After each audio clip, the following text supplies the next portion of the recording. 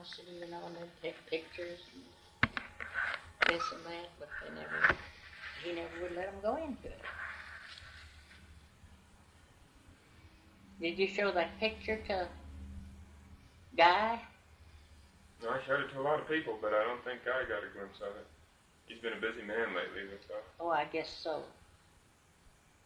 You know, I never have seen him only the day that we was up there when they first kind of dedicated the thing, you know, and they had people all in. He said over and over to me that day, they said it was him. And then they put fish in. They caught some pretty good fish out of that. When did he dig the pond?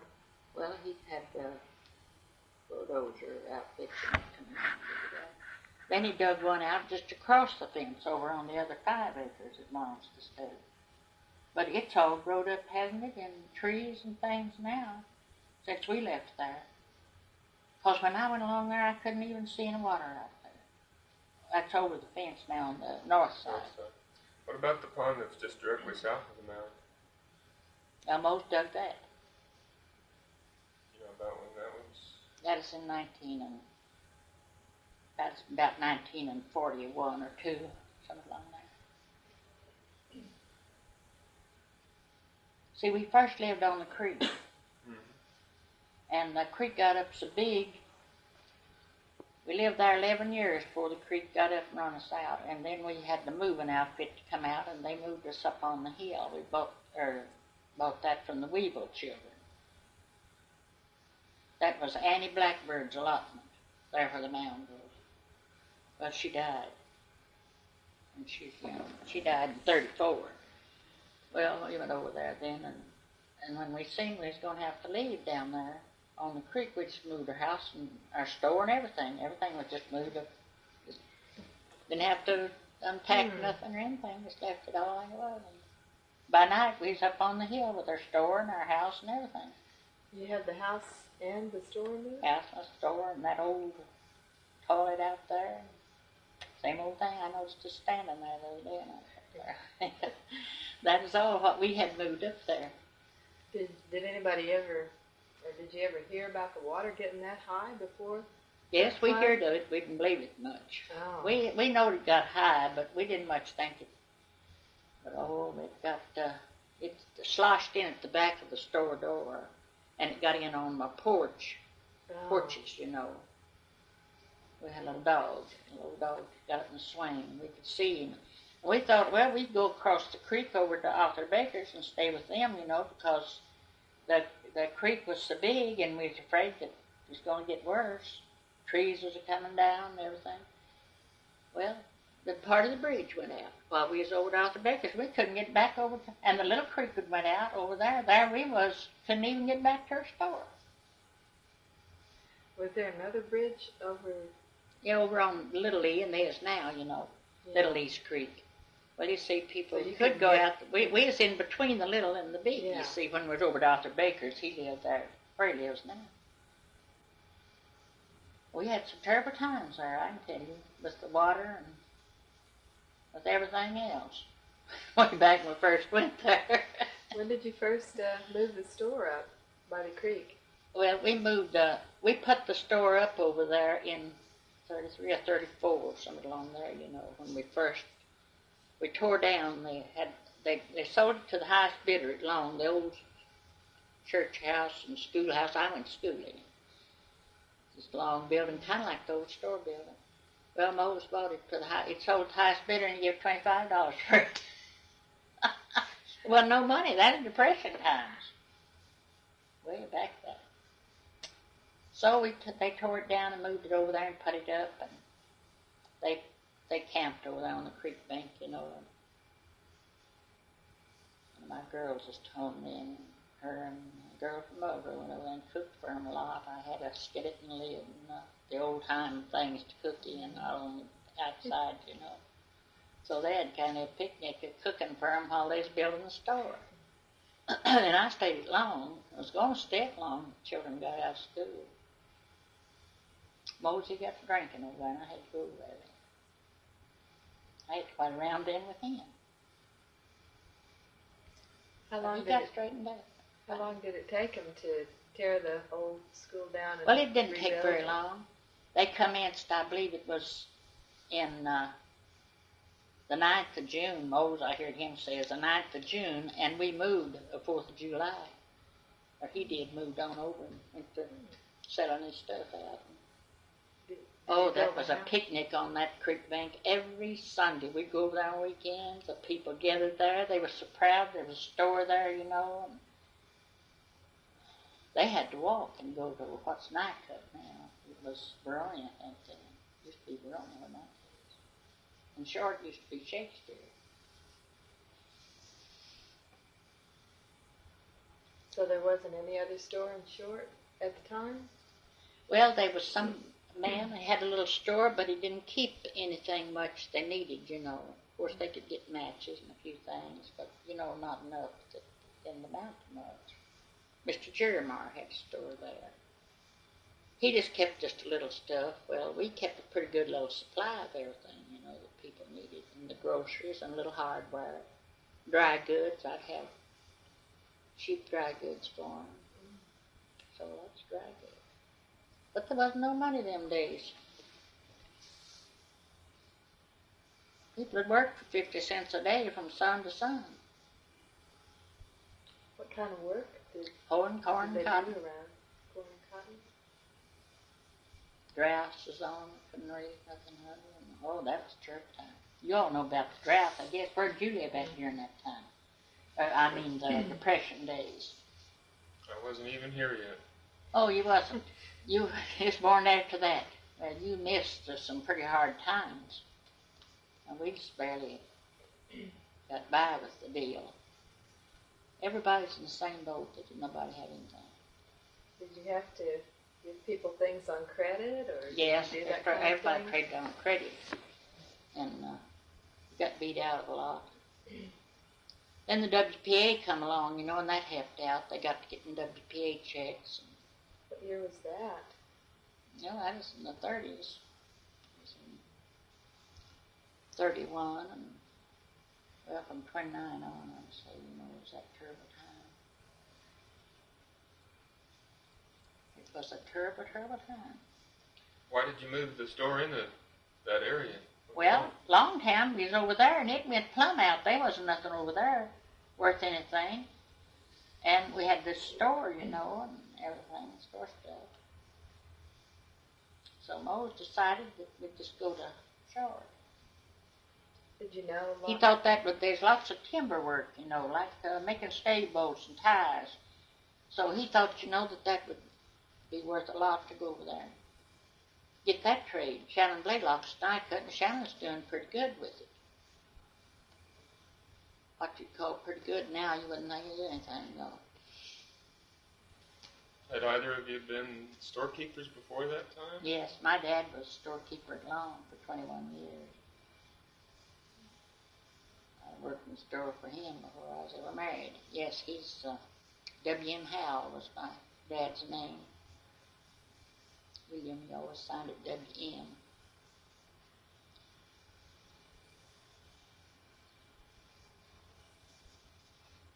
And boy, he had a store. He had everything. That is way back, you see him. In 1905 on. I think he came in the store in 1905 at Long. And then he's in the store on about, I think it's 21 years he stayed in that. He farmed and was in the store too for a while. See, us children all had the land, and he tried to see after all that. We was all on the road, Cherokee Road, you know, got land. You look like you might be some kind of an Indian, are you? No, I'm not. People ask me, but I'm not. I thought you had a little bit of a dark skin, you know. Where were you allotted land? My allotment was between Muldrow and Long, in there. Mineral Springs, have you found out where that was? That's my allotment. And Moses was back up here on the mountain. His land wasn't worth anything much, but mine was good land at that time. Me and my sister's land was both down there. Then my mother's land was in the river bottom. Arkansas? River bottom? What was Moses? What mountain was Moses on? Up here on top of this mountain. You come down that mountain. Well, there's one road went right on back up the mountain, you know. Well, Moses' place is right over to the right of that. And it come from on down there to that road there. He just had 8 acres. I don't know why he didn't get any more land. Because we had 160. Was it your dad that was No, it was my mother. My mother was Indian. Oh, what's her name? What was her name? She was Mary Allison was her name before she married him.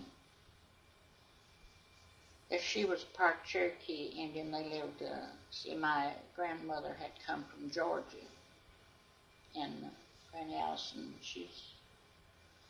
let's see, her name was, I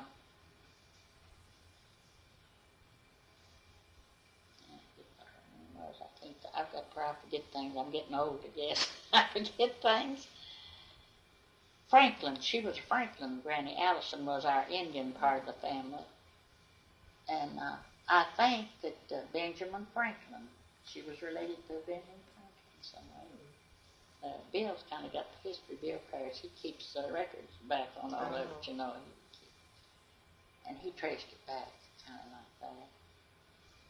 But my daddy, he was a white man. He lived in Arkansas, about Uniontown. You know where Uniontown's at, over the other side of the shore. Well, my mother lived down to the mouth of the river now, back down there.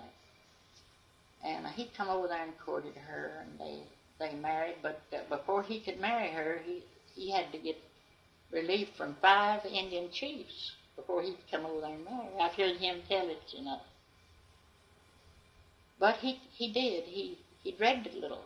He didn't know just whether they'd sign for him or not. See, they're trying to keep the white men from coming in and marrying him with so many and trying to keep that down. But they did. They signed the papers for him. He said they all treated him pretty nice. It's all full bloods. And I remember 3 of the names, but there's 2 of the names that I should have wrote them down, and 2 of them I forgot. So your mother grew up at the mouth of Weber? Uh-huh.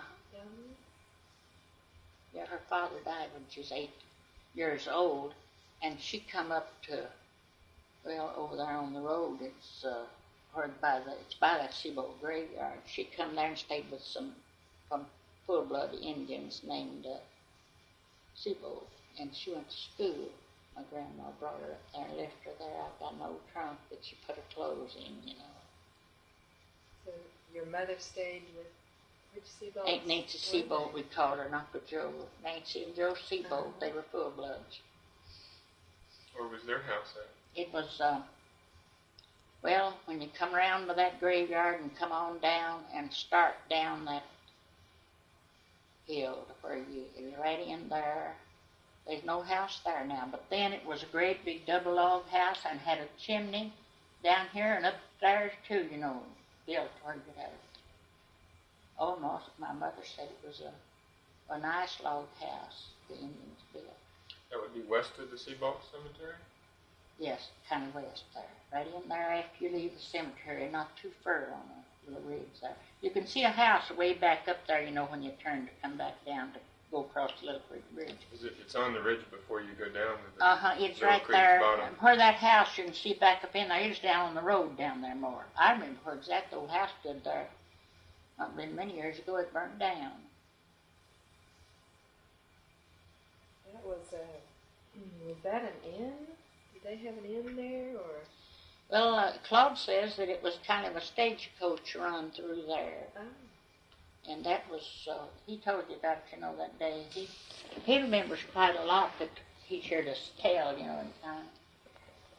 And I used to remember quite a lot. My mother told me about when they come up from the mouth of the river, coming on, moved up there, you know. They knew this was coming, that we'd all get land. And they was trying to get where he wanted to locate us, the land he wanted us to get, you know. This was your... And she said there wasn't no roads. They come a trail all the way up to north of Long, there's where they settled. And there was no houses nowhere, she said, on just a little log house once in a while. And just the Indians is all there was there. And she said when they got to their place where they was going to stop, why, it's just one great big log room with a great big chimney. And they had an iron cross to hang pots and things on to cook there. But she had a cook stove. See, they'd lived down at the mouth of Weber for a while after they married. She had a cook stove. They'd got a brand beer, and I don't know a few things. But she said they went in there, and she thought, oh, this is such a desolate-looking place. And said that night there's a great big bunch of turkeys come creeping up, you know, and flew up in a tree out behind their house and roosted there. And said they done that for a long time till the white men began to get so thick. Oh, I've heard her tell that, and she said they just come trails when they was coming up there. And the most wild game, said the quails and the rabbits and the squirrels and the deer. Now that was in 1894, because that was just before I was born. They moved up there in April, and I was born in May, and I had two sisters older than me. And she said they'd be playing, my little sisters would, out in the yard. I was a little baby. Said they'd come in and say, Ma, there's two men out in the chimney corner. And said, there's old England. She said she would go out. She wasn't afraid of them. She knew it was in. She said she'd go out and she'd say, Deuce-a-doodly, what you want, you man, turkey. They'd tell her, yeast, something like that. Sailor yeast, I believe, was meal, and yeast is flour. Well, she said she'd give them, they'd go on. It was 1894. When we first moved short, there was lots of Indians over there then in full bloods. Not there now, though. I just think of so many of it would sit around the store and they'd talk that Cherokee that you couldn't hear nothing. This is at Long or in? Short then. There wasn't as many at Long as there was at Short. I mean, where they were living where you were living in the log house, people would stand outside. Well, when we had our store, after we moved Short and had our store, well, the Indians, they wouldn't come in the dark. You know, they'd just stand up. It's like them men standing. Most of it, she hadn't went out. Them men stood there all day long in that chimney corner. She said they'd go on then. After she'd go out and give them what they wanted, they'd go on. Of course, this was a little while then, you know, that's way back there. So in 1894? Yeah, 1894, they was... Your parents lived at the mouth of Weber? They did, yes, and they moved out of there because the floods was coming down there, you know, and then he wanted to get us in on this land. See, the roll was called 1902, and then he wanted to get us all on the roll and get our land allotted, you know. I can remember when he was doing all that. See, I was 1902, and I was born 94. I was a pretty good sized little girl. So I can remember when he'd go to the Dawes Commission, you know, and they was going to draw the strip payment, and well, he said he didn't know whether I'd draw or not. I was just 3 months old. He went to the Dawes Commission, and they said, yes, I drawed as much as the rest of them. So he brought for me and Bessie and Claire and my mother. That's where he got his start. Then he always had plenty after that. We never been born for anything. My dad was a worker, managed, you know, with all of our land and everything, and what money we drawed. We had to draw $1,200 at that time. Now, that was a lot of money them days. And what? See, that was strip. That was the first payment to the Indians. That was strip payment, and we brought about $300 to the head. Plus your land. Well, we didn't yet have the land when we brought that. Before. No, the land come a little later then. See, the white people was coming in and settling. They'd just come in and you pinch them up a big field out there with the rails, and it was theirs. That's all there was to it them days, you know. Were there many settlers, white settlers up by yes, they were just coming in like everything. Yeah, they was, and the man the land that he allotted to me, I remember the man that lived on it was Lewis Keister, and Paul went down there and told him. He said, "Well, Lewis, my little girl has got this land, and this man had built a log house there and a log barn, and and fenced with rails. That's the way the fence down the wire." And he was just awful hurt about it. And Paul told him, he says, "Well, Lewis, I'm sorry for you. I know that you thought you had this, but you know that these Indians has come in, they're going to take this land from these white people. But he says, I'll give you $200 for what you've done here." He says, "I don't have to give you anything." But he did. He gave him $200. I've heard my father tell it lots of times. And he says, "You can stay here just as long as you want to, and I'll rent you the place." So that's what he done. He stayed there 12 years. Then when I married, I moved on it. Lived there 15 years. So then I sold it. Where did you grow up then? Well, I growed up at Long then, or as long as where I growed up and married and everything myself. And then I moved down, me and Mose moved down on my place. Oh, yeah. So his place was the poor up there, and mine was a good place. Is that place still in existence? The log cabin house? Well, the house that my father, the log house was, yes, it's in existence. They've got a pretty good house built. Yeah. And when you top the mountain, coming from over there, we call it the Frank Duncan Hill. That's a little steep hill.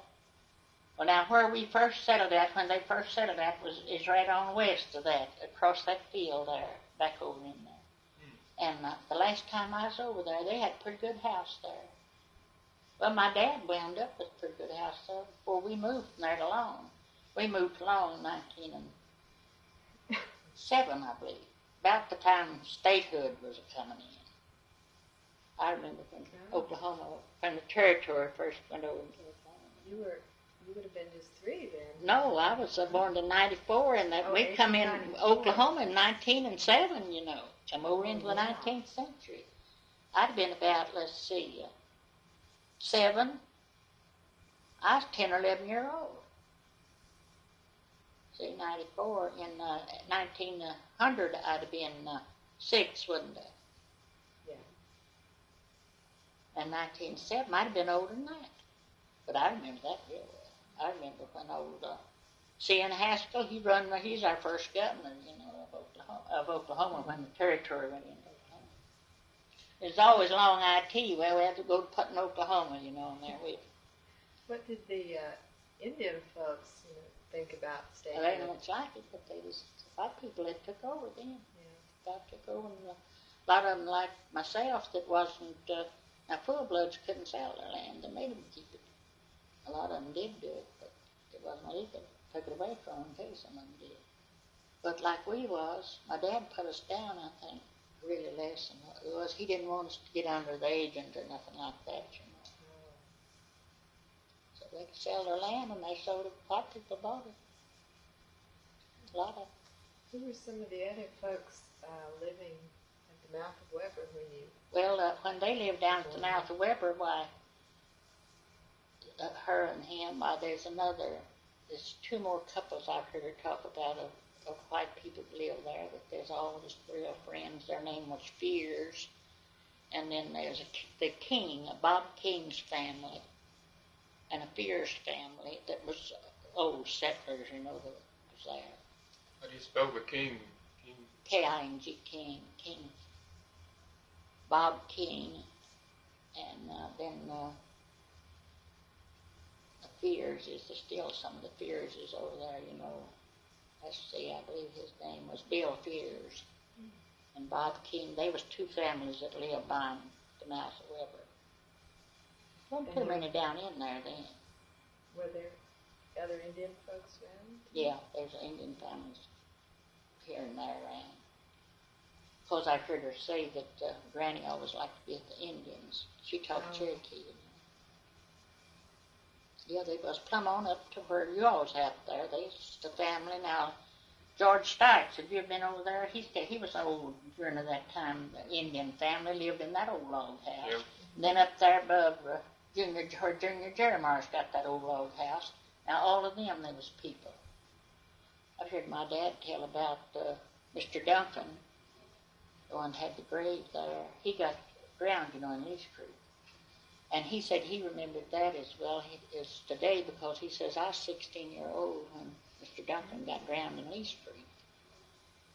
Because they come through Uniontown with his casket. They went to Van Buren in a wagon and got his casket and brought it out there.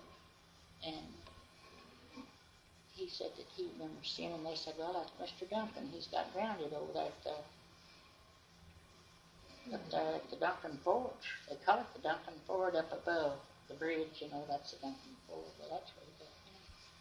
The creek was up deep, and I heard talk at it. He said that he was his wife went across first on a horse, a gentle horse, but he had kind of a wild horse. Said she told him, says, you better not go across on that horse because you might get killed. And he said, why, he could go in where his boy could, you know, his boy drove across. So he went and he just lunged in and let us lashed him and broke his neck and the horse's neck too. That's Mr. Duncan now. That's as it's been told to me now. Did they say what his first name was? Let's see what is on his tombstone. You didn't see his tombstone? No. They took Claudius over there that day when they moved him out. Seemed like it was John Duncan. I ain't right sure.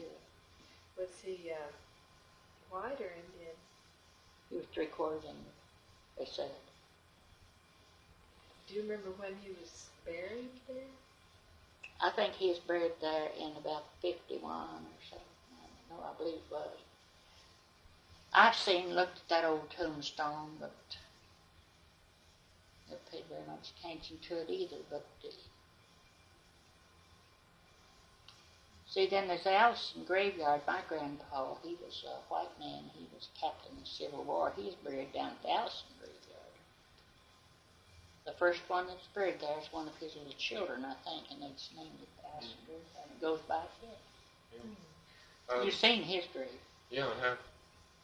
Getting back to Duncan, I'd like to hear about it, Captain Ellison too, but since we're talking about John Duncan, do you know, did you ever hear about when that cabin was built? The Duncan cabin? Oh, yes, that was built. I believe they said that was built before the George Stykes, Leela's dad. Mm-hmm. They were Shaken Bush. Yeah. Their name was Shaken Bush. Leela and Akey Shaken Bush. I remember seeing them before they were married. So did Akey was my age, and Leela, it was my sister Lillian's age. So did Duncan build that cabin, or did he have somebody who was there? Well, he had Indians help him. Yeah. So he was responsible for building it? Yes, he's one of his. It's his own. He built it there. And he fenced that little old, up there, Miss Phelps told me this now. She says that he fenced that. He owned it because he fenced it, you know, before the road was called. Of course, he died before the road was ever called. He didn't get no land on just what he fenced. Just what he fenced is what he was using? That's what my grandmother, she didn't live till the road was called. She didn't get no land. See, she would have, she could have lived till they lotted it out. She didn't live till they lotted it out. You know, John Duncan, was he a farmer or was he hunting? Or? Well, he farmed a little. And now Miss Phelps told me that. She said there's more graves on that hill than just his. She says now because she says I picked cotton out here on this where you all got your tents and everything, that little clean piece of spring. Miss Phelps told me that. And she says I picked cotton out there and says and I've seen the graves out there. So there's more on top of the hill than his. But they gradually got leveled off. Well, I guess you all found bones and everything. But Claudia, at that time, they dug just a little piece in there and they found some little bones. Well, did Duncan we had heard somewhere that he had run a steam cotton gin. Well, I don't know. Seems like I've heard that since you mentioned it too. Up there above Junior's. Yeah, up there where that, there used to be an awful good spring up there, well, or something. And there was down below Junior's too. I remember the road used to go through there and we'd stop there and get water. Who was he married to? Who? Did you ever hear that? John Duncan. Who was Duncan's wife? Well, I don't know. My father just said his wife tried to get him not to go into the water, you know. Yeah. I don't know who she was, so it wasn't personally, I don't reckon, acquainted with her. You know their children? Well, his granddaughter was the one that come out to the store. That's the only one I ever seen a note of her. And she was the one that told me, she said, if you ever let anybody go into this mound, you let us know. We live over at Tellico, she says.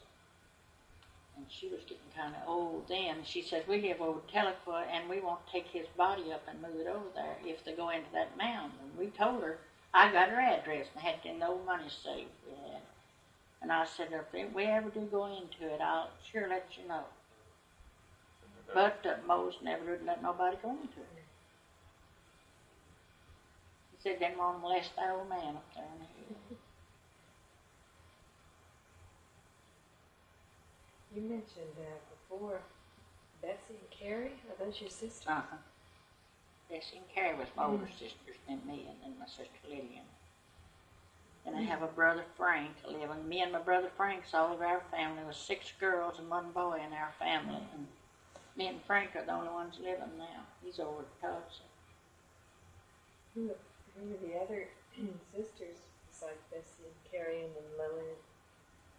There's Bessie and Carrie and then me, and then my sister Lillian and Hazel. She died in 1921, and there's Carrie. She died in 1920. She died the year of the flu, you know, when everybody's dying with that terrible flu we had in 1919. Oh. That's when she died. Left a husband, 2 children. 3 children. Did she marry somebody from She married this Joe area? Montgomery. That was Carrie's husband. And Bessie, she married Elburn Woody. They had 8 or 10 children. But my sister Carrie just had 3.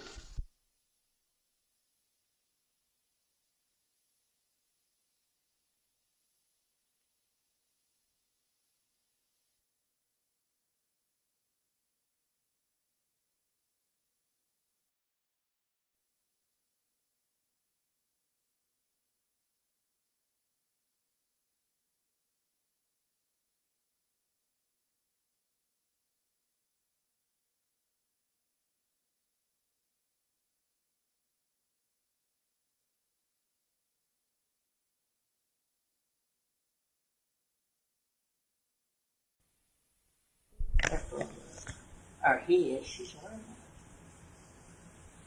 That's a Moswiggle? Mm-hmm. That's his mother. That land where you're at up there was allotted to that we had. We got it from the children. What was his mother's name? His mother's name was Annie. Albert was his father, Albert Weevil. Was she the one that was allotted the land, Annie? She was full of land. Was she a Blackbird? Yes, she was Annie Blackbird.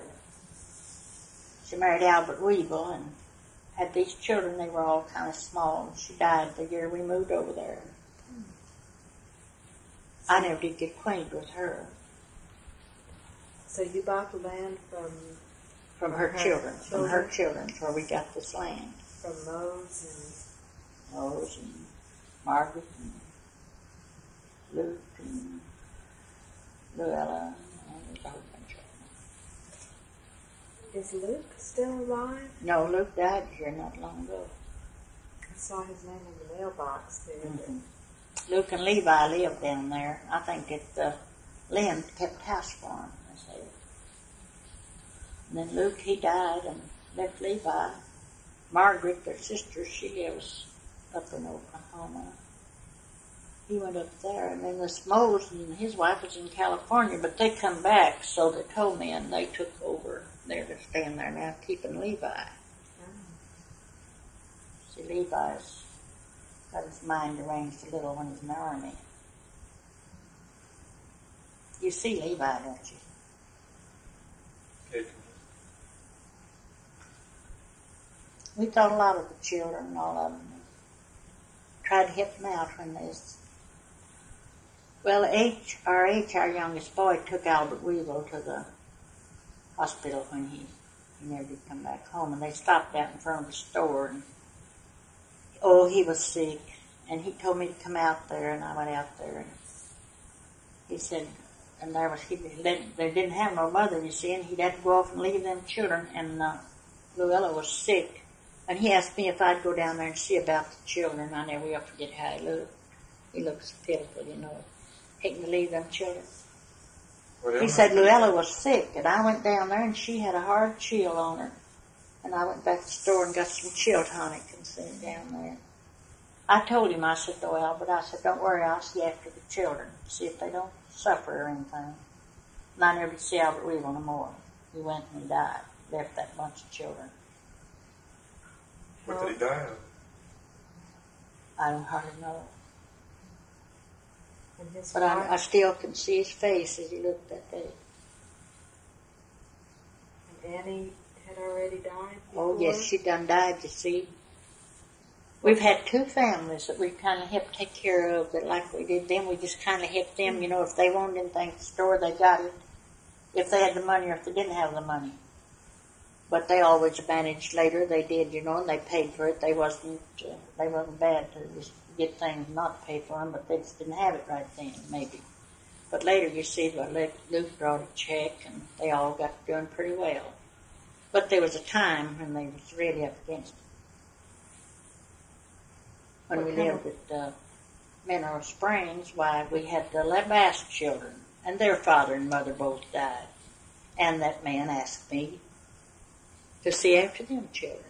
Well, there's two of them that just stayed at my house nearly all the time, the little ones. I always seen after them, and you know, till today, why we get letters from them, they call us their second parents. And they just seem to think the word of us. I said, we didn't do that much. You all didn't. Oh, yes, you did. Just being kind to us. They really did appreciate it. And I think the Weaver children did, too. That's two families that I really thought I helped. Tried to. I always felt sorry for orphan children. They didn't have a father and mother and nobody to help them out. What had happened to Annie? She died with having a baby. Oh. The child died too? That's what they said, is we was just getting moved over there when she was having all this trouble and died. And they said it was childbirth. Was there a doctor there? No. With her? No. They just kept on thinking, I guess they had maybe a doctor, but maybe it was Doc Blue, I don't know. There was no doctor named Doc Blue that helped him out a lot around people like that, you know. Did he ever live just up by Jeremiah's? Jeremiah's Yeah, place? he lived all over the place over there. Oh. He moved around quite a bit. He lived up there in the snake country up there about Kirksingers too. Well, snakes is so bad. Is he a good doctor? Well, he done very well. You know, they talked about trying to prosecute him or something a few times, that he wouldn't have the right to be, you know, but he had a certificate of some kind, I reckon, and he always got by. He boiled down things and made his own medicine out of some of it. Did the Indian folks use the doctors too? Yeah, they'd use the doctors too, but if they didn't have no money or nothing, they'd get in. Like back in the 30s, when you moved up to Short, did the Indian people have different styles of life than the white folks there? Or well, no, they had got, they're all about life. They done pretty good. The only thing that I noticed when we first went there, they were so distant, about, like I say, standing out or so on. They didn't like to come in as backward. But now a lot of them's like that. Moses like that when he was little. I heard his mother say that he wouldn't meet nobody in the road at all. She said Moses made for a tree, got behind a tree when they was going to meet anybody in the road. And one time he got behind the tree, and the man knowed he was behind there, and his stepfather made up with him to jump at Moses. He said he was 8 or 10 years old then. That man jumped behind that tree at him like scared him to death. Moses remembers it. Just being backward like that more than they are maybe today. But at that time, most people spoke English. And Cherokee. There's a lot of them spoke Cherokee when we first went to Charlotte. They was sight. Just Cherokee? I learned about whatever they called everything in the store because of it.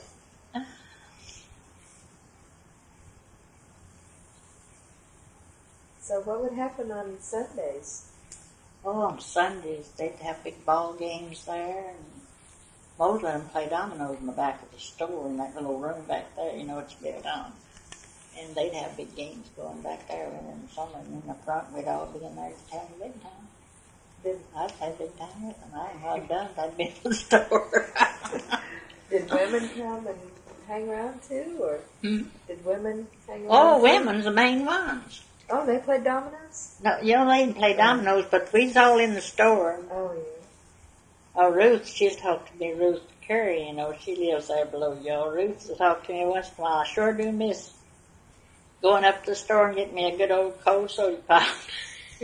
She'd come every evening. There'd be several of them that'd come every evening, you know, and we'd all just sit back and talk and drink pop and have a good time. Of course, we got the customers that come for gas and this and that. Oh, we done pretty good there in the store. We was doing pretty good when we left there. Did you have gas pumps for cars? Yeah, we had 2 pumps at regular and ethical. I'll show you how it looked. I've got some pictures. I'll show you how it looked when we was there. It don't look like it does now. Here, and quilted it. Oh, beautiful. And here's one that I've pieced and quilted. Oh. All by hand. Beautiful. It's turned crossways. This is what they call the flower pot. Did your mother teach you how to do this? Huh? Did your mother teach you how to do this? Oh, she taught me a little. She taught me a little few things, briar sticks and a few things like that, you know. And this here one is just all over the bed. I just made it out of little pieces all over the bed. But a lot of them thinks it's pretty because it's scalloped at the sides. And see, I went around every one. It makes it like a little pillow. Beautiful. There's an Indian woman from Calicut here. She looked at them and looked at the stitches and everything. She said, well, you done a pretty good job on it. But here is the one that my children think is beautiful. And this is called... So this was long? Uh-huh. Did they call it Longtown? Uh-huh, long. See, It was, there wasn't no long town there when I was born, but when I was 4 or 5 years old, there was an old man named Peter Long, and they named it after him. He was the little postmaster there, the first one. And they named it Long after Peter Long. And I remember this Peter is your Long. father's store, the stubble? No, that is the lodge hall up here after later on, and when I was just a young girl. And then this is my dad's store. You see the porch come out there? Uh-huh. And there's a team of mules in that street somewhere. Let's see. Yes. You can see there's an old wagon and a team of mules there standing out in the streets. They didn't have no cars then. That was made, I think, 1917. Was your dad's store Oh, he had a big store there. a general store? Mm-hmm. General store, hardware, shoes, dry goods. So you kind of grew up with the store business. with the store business? And then my daughter Lucille, you see, had a store down here. She put in 41, and she just went out. She ain't been out of here. She ain't been out for 5 months. Where was that? Where's your daughter's store? Down here. You see the store down here, Rolla? Did y'all come through, Rolla? Well, you seen that big store over there, didn't you? Just one big store over there. Missed it. Well, you went right by. Down here in Rolla, they call it. And Bob, they put a big sign down there for him yesterday. Did you see it? You wasn't looking around. I when was you come. driving. You'll see as you You're go back. supposed to be watching the road. Well, when you, in 1917, when your dad had the store in Long, did you ever go up to Short or Nycut? Yeah, we go there to ball games and big singings and things they'd have over at Nycut and Short. Over at Short, we went over there quite a lot, especially at that ball ground right there where we landed later with our store and all. Oh. Yeah, we went there. Did they ever dance up on top of the Oh, mountain? yeah, we had right there on the mound. We Right had, on top? They danced? yeah, had dancing platform. Oh. Dance for all of us in it. When did that stop, the dancing up there? Oh, they danced for a long time and had the picnics there till they kind of quit having picnics. Did they have live music? Yeah, fiddles. And we had a little band when we lived over there. Bill was in it. Bill Parris was in it. He played what he did play? A banjo.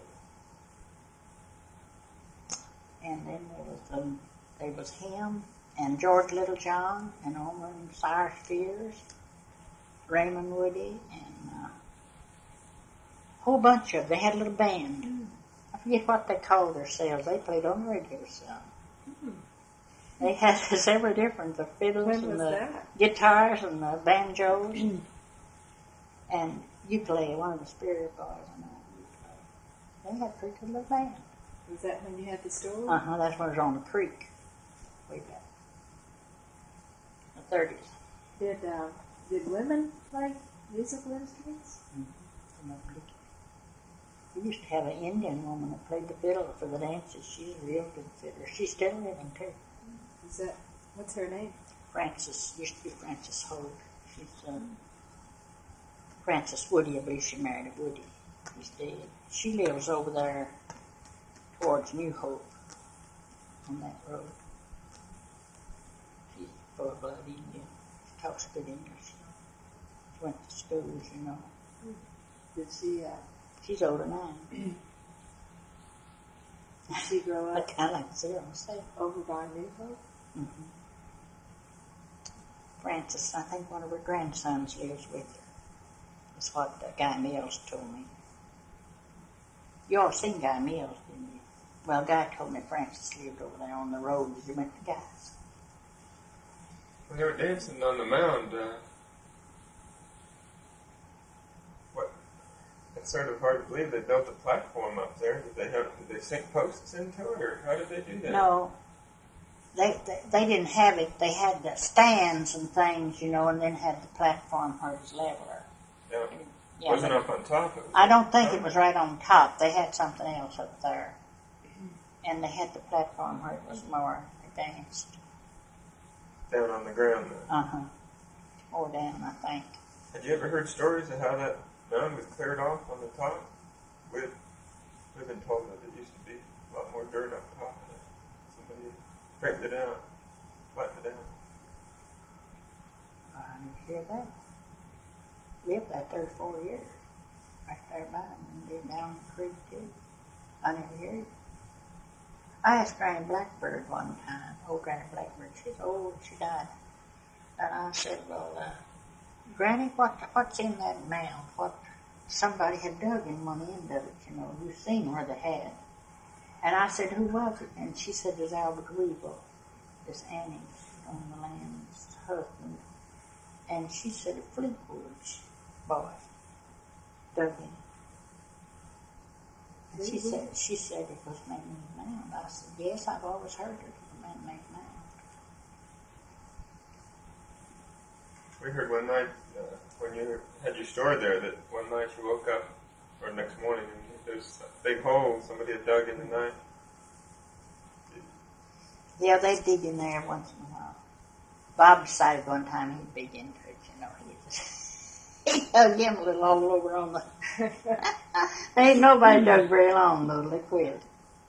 The biggest hole, I believe, is one I was telling you about that was in the end there. And that was Albert and Fleetwood. That's the biggest hole that they dug. Now, when Claude and Bert Morton one time, they decided they'd go back a little piece and see what they could find. They come in back on the little part, you know, there was kind of a little mound out below that one.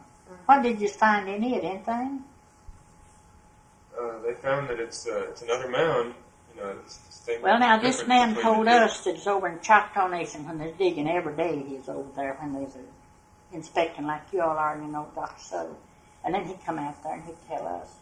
And he said that that one was made just exactly like this, and said it was the big one than this little one. And I believe that big old walnut tree was on that little one, wasn't it? This great big black walnut tree is standing there. I always got walnuts on it. The big hackberry was right on top of that one. It was. Black Walnut was very close to it. That's what I thought, right there by it somewhere. And he said that nowhere in the Choctaw Nation was just like it. He said it's built just like it. He said now he looked at both up before they started. And Claude and them saved some of this dirt they got and showed it to him. He says, just like the soil over there. Claude and them would run into something kind of black looking, you know, and it'd be kind of greasy like or something. The ash, maybe? Might have been. Maybe it's buried bodies, and they said it like that. I don't know. That was in the back over towards the Little Ones where they. But it's funny to me, you all ain't never found that big old long rod they drove down. Could have just missed it. Like Dennis said, they're digging a quarter of it. Maybe they just missed it. And they're going to go back now pretty soon. When y'all leaving? The majority of the people will be leaving this weekend. And then he leave it for next year? Maybe, if they can. There's so much money appropriated every year for it, ain't there? No, it's appropriate. I always thought, but my own imagination, I'd like to know what was in it. I know that it was a man-made mound, all right. I know that. Because it always hurt it.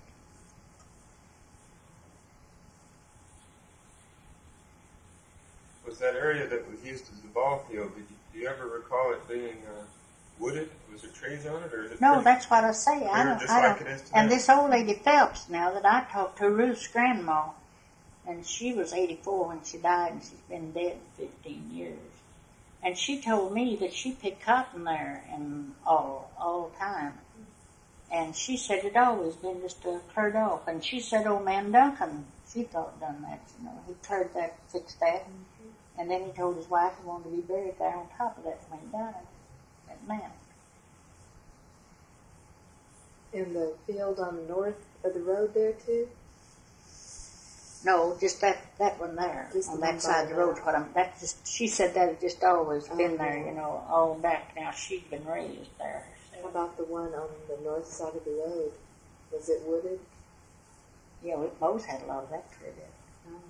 All down through that. He had the bulldozers to clean that out. It was just growed up, you know, and trees all over it and everything after we went over there. Was there any pasture land within that area? Yeah, there was little, but it wasn't too much till we got it cleaned up. So that would be after 1940? Oh, yeah. 6?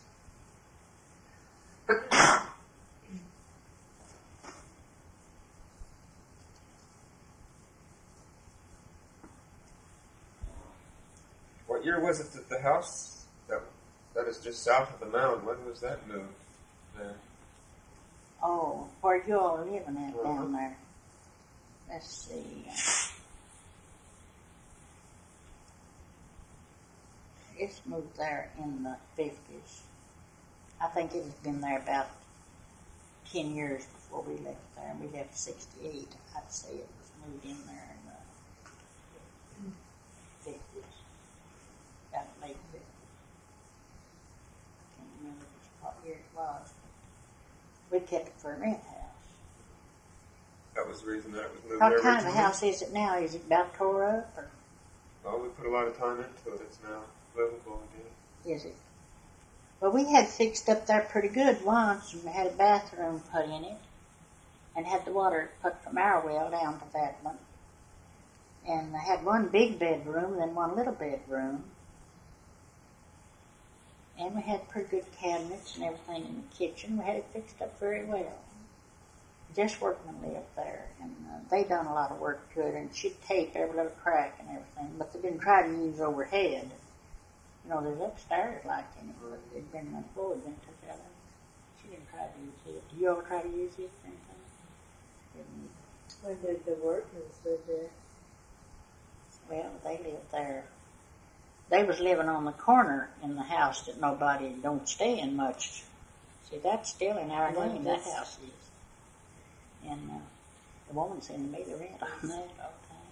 She keeps it rented, just the storage. I think they just got it for storage. Last time I went around that corner there, they just all over the yard and everywhere, just old everything. It sure did look awful. It's the one just east of the house that you're in? East of you all there, that other house. Wait, what is the story behind that house? Oh, that one, Claude, when he was married, no, he built that, we had that fixed for him there, or I said everything was all over the yard. We had that place fixed up pretty good. They tore the fence all out. Somebody, I guess, moving, had pretty good fence around it. And Jess Workman lived there. And he built that rock house over the well, and then he built the garage. It looked like they had the garage full and the porch all full and everything. So where did Jess Workman live? Did he live in That's the house he lived. He worked on the Reinhardt Ranch until he got cut off the ranch and come down and rented that house. He lived for a year for a while, and then moved on over on the corner. He thought he'd rather be on the corner. When somebody moved, I think Minnie Wheeler lived there, and she moved out. What was his wife's name? Jess Workman? Maggie Workman. She's married again now. I talk to her once in a while. No, we never have made Bob no deed to that. It goes with the place. We promised to let him have it with the place. But I told him, I said, you better get somebody there and get a deed made, and me and Mose pass on while you may have trouble with the house. Oh, he said, I'll have to put the sideway down. I said, just keep putting it off. But I always send the rent on to him.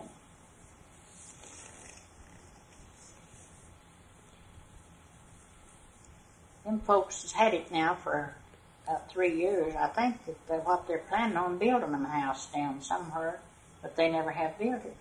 Wonder if they're building on it. It sounds like they're building, yeah. Are they? And they're actually living there. They're actually living there now, are they? Be closer to where they're building. Maybe. Yeah. That's what they wanted for, to stay there. Then they'll move all that plunder out from there. Do you recall another house being south of that road, and just south of the house we're staying in now? Yeah, there was when we moved over there. There's a house there. What kind of house was that? Well, it was a pretty good. It wasn't a log house. It was just a boxed house. Pretty good boxed house. Jeremiah lived there, I believe, after when we first moved over there. He had a little old store off down there, about where that old house is all open down. What side of the section line road would the house have been on? Well, the house is right straight down from where you are at, right across I meant the the road. store. Oh, the store was right on down on the road there from that. Where the road goes through, straight through, On the west side of the road? It was on the same side the house was. I'd have been on the east side of the road, wouldn't it? Oh. And the west on the other side. The old house standing there, it's all open now. That was where they lived at, the people's Homer Smith lived. Did Bus Jeremiah had a store? It's Bus's dad that had the little store. What was his name? Ted? No, his name is R.A. Bob. We called him Bob. R.A. Robert Jeremiah. Bus's dad, he's the one that owned the little store when we moved over there. Well, Andy Rogers still had the post office up there when we first moved over there. And he had a few little things to sell in there. Not much. And he won. So they're so glad, when we come over there, I'll tell you, I've never seen people as proud of anything. We used to have dolphins crowds every Sunday, just like a picnic down that creek. They had the ties made and brought in there, and the people sat on them. It was shady all out there, there's trees all out there. Were people still planting cotton at the time when you moved into the area? Yeah, they was planting cotton, corn. All out in front where Bob's got his soybeans is in corn. Mose had it in corn for several years, and the boers got to get in the roots of it, and he quit grazing and turned it to a pasture. Now Bob's got it started in something else. I don't know how he's going to make it. Was there a cotton gin in the area that you recall? Yeah, there used to be one right there below you all, right down where I told you the store was. There's cotton gin there. So Bob Jeremiah had the store. Yeah, but he didn't have the cotton gin. At the same time as Homer Smith lived in the Yeah. house? Well, Homer Smith didn't live there. Homer owned it, but he wouldn't live there. The old man, Homer Smith, Shorty Smith, lived there later. Oh. His son? As his son.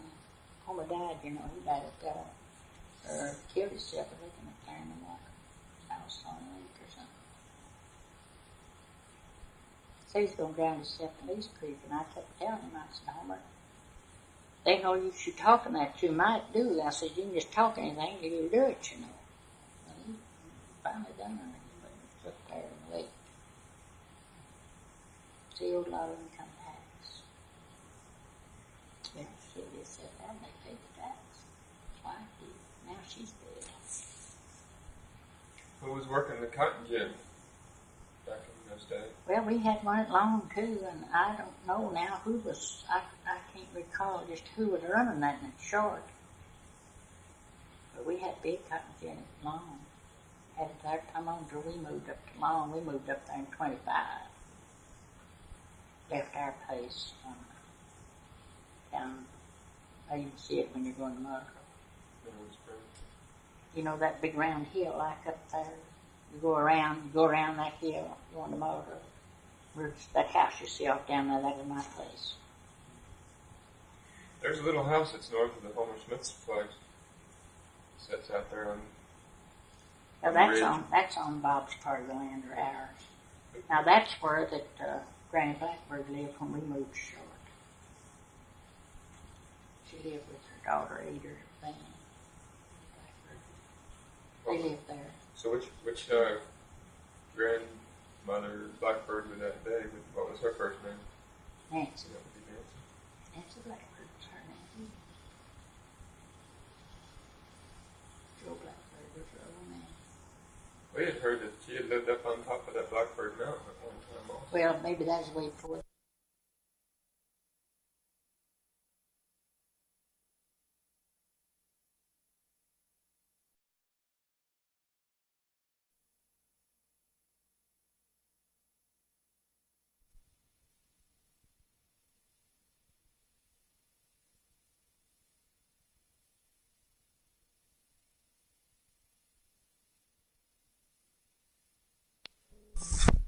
Studying that archaeology stuff too.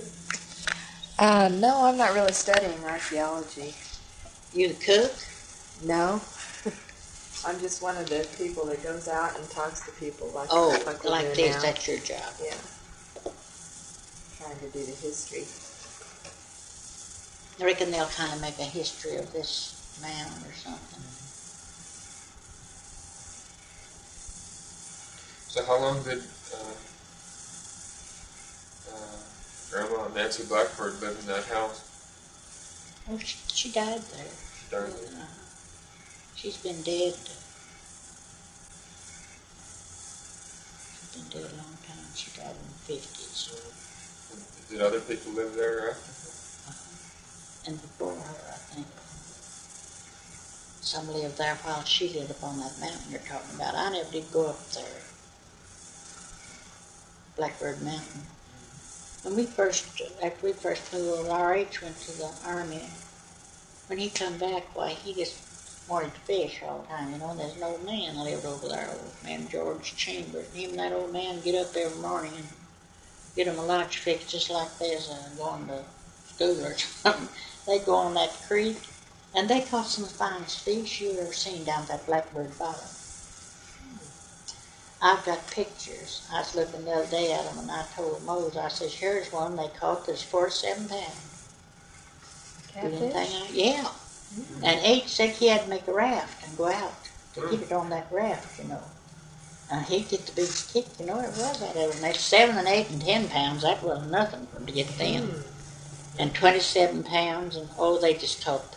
Well, he fished for about 30 days after he come in from the Army.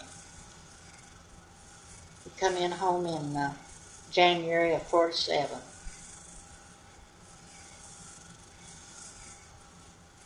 Who was George Chambers? Where did he live? Well, he's just an old man that come and settled in there, and he's retired, and he just loved to fish, you know, and he used to take a bet to have H go with him. Where did he H is about live? 22 years old at that time. He stayed in the Army 3 years. He was in the paratroopers. So was it He took his overseas? training in New Guinea. Huh? New Guinea.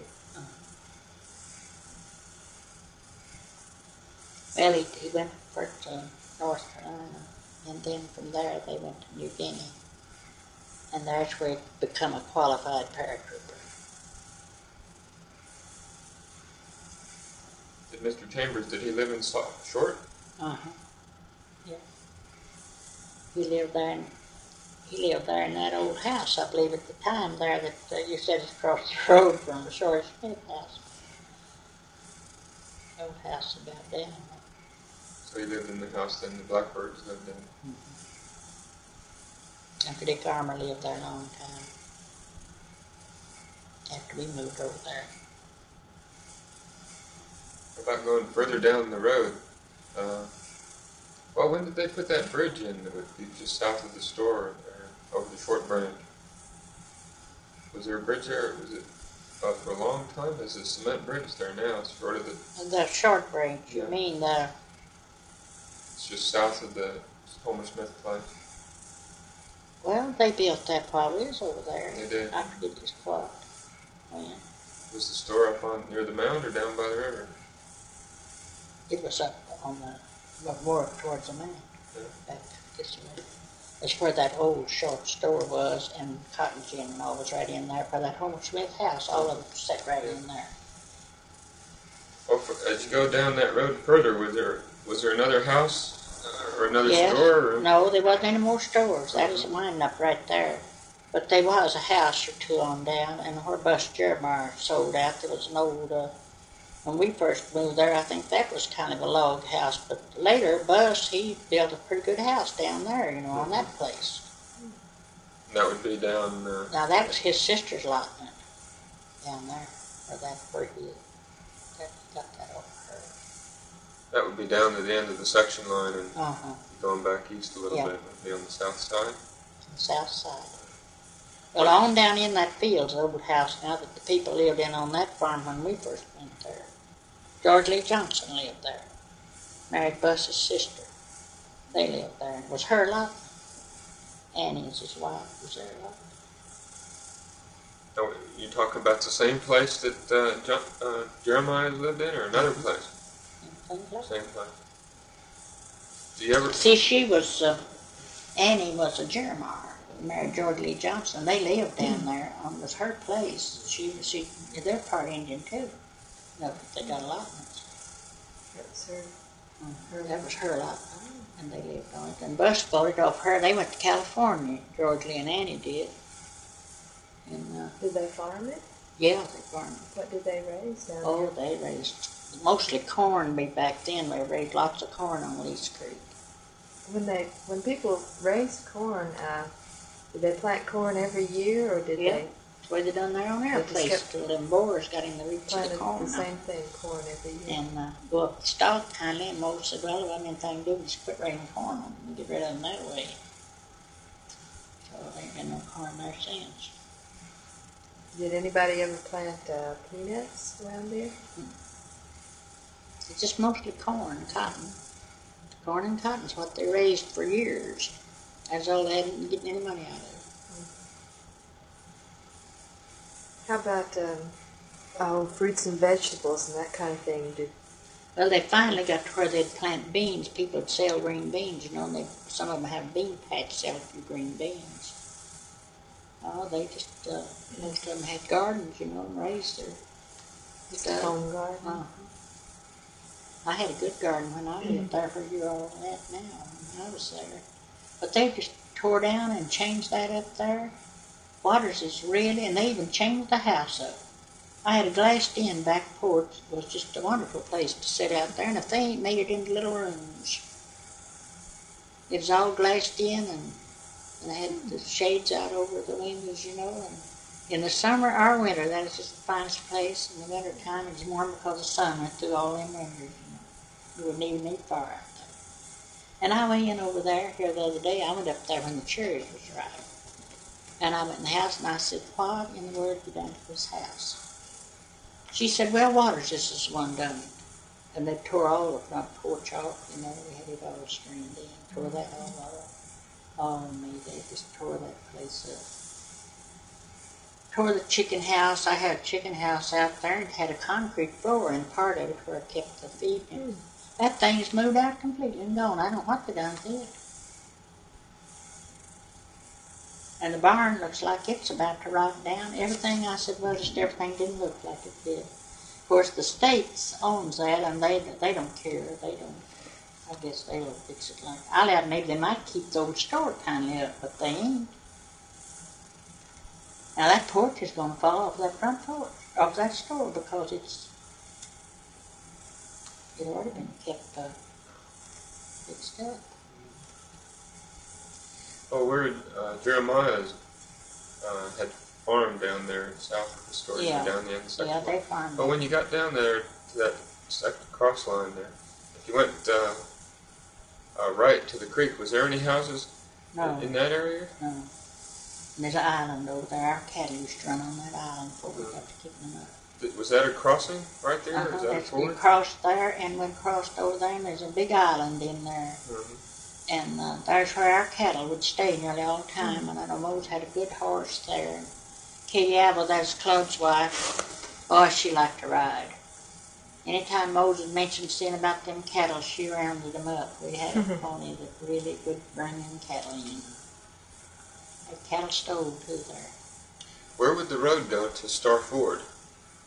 I mean, how would you had get to there? go into Buss's Field. The rest I remember, we had to go into Buss's Field and go down to Star Ford. I don't know what they've got fixed now. Where would it meet up with the road there? Well, the road would come down. The one that was come down, we used to travel, would come down in front of the old Star house and everything. And I don't know hardly how you got in there. I never did stroll around down there much myself. But I just know they'd always say they had to go fishing, they had to go in Buss's Field to go down there. Well, Are they catching any fish over there now? earlier they did.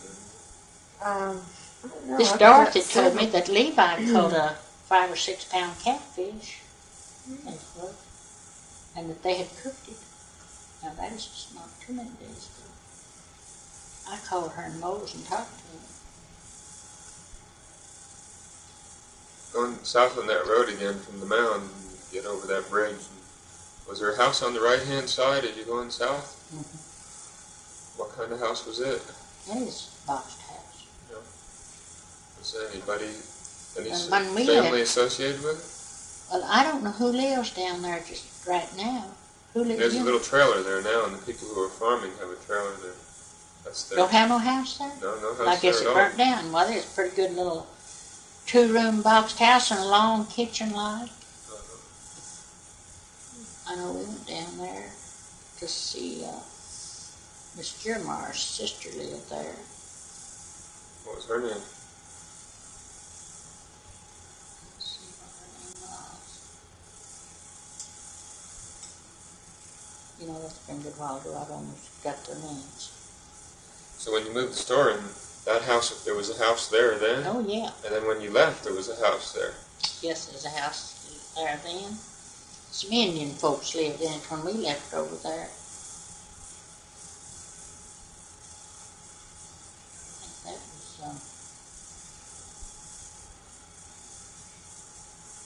Bird, was his name. Maggie Jean Bird lived there when we left there. Down in that house.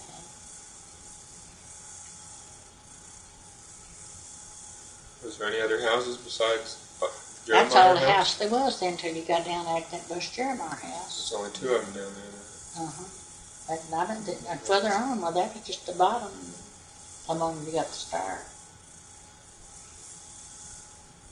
That's the dirt down in there. I went back over there and moved and gathered poke salad down there a little bit. Bulldozed that all up. I never seen you like poke salad. Y'all like poke? Good. Was there anybody living up north of your place? Just right across yes. the road on the north side? There's lots of people that live north of us, but they ain't living there now. I think Tom Welch lives back up there, they say, at the Reader Ford. It's quite a ways up there. And now I guess he's just about the only one that's back there now. He's on the north side Oh, of the there creek. used to be lots of people live back there.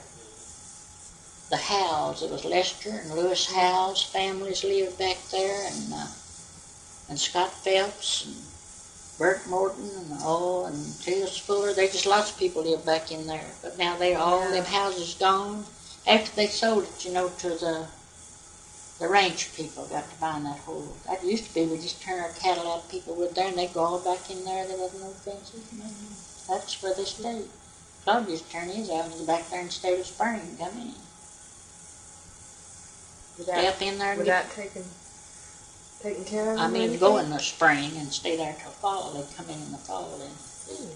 They just go out and check on them once in a while? Yeah. Well, did anybody ever live between your place and the creek? Where we're at Up now. north? Yeah. No, you see, we live down there. We moved out there. Nobody else ever lived down there. It's caused overflows, they don't want down there. Were there any houses up by the sawmill? No. Just a sawmill there. There used to be a house across the brink from where the sawmill was. Punk Barnes lived there. It's up on the ridge there? No, it's just across over there, just kind of a little black place. You crossed right there at the Duncan Ford, they call it. That's where it was. And Punk Barnes' house there, I know there ain't anything right now. And I don't know, I guess the old house is all right down or tore out from there. And this George Waters' wife was one of her children, Punk Barnes and Betty's girls, was that water. She's raised there. Her daddy made ties for living. Oh, a lot of them made ties for living. But they get most of the lumber from? Well, it's the trees. There's lots of trees, big trees they'd saw down and get ties. Sometimes they'd get 2 or 3 ties, maybe out of one tree. But a lot of that timber ain't there now. See, the Reinhardts, they sprayed the timber and killed a whole lot of it. Killing trees. Did the Reinhardts come in there while you were there? Then before they come in there, it was, we was there when the other bunch come in there, and then before they come in there. Merle Edwards lived up there a long time, just before this first bunch come in. Now I forgot their names. But they sold out to the Reinhardts, and then Reinhardt sold out to Kurtzinger. They say there's a bunch come in up there around that round mountain or somewhere, and all come in there, and just a kind of a little bunch of them stays together. Have you seen them? What are they doing up there? Seems like it's religious community people from They are. trailers. Have they got them a church house? Yeah, they got them. They live in trailers, and then they're building their houses little by little. They said they was going to build them houses, and was going to build them a store and everything. They told up there.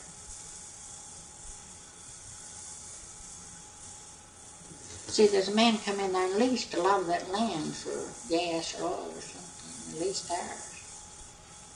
It was about up to, I guess.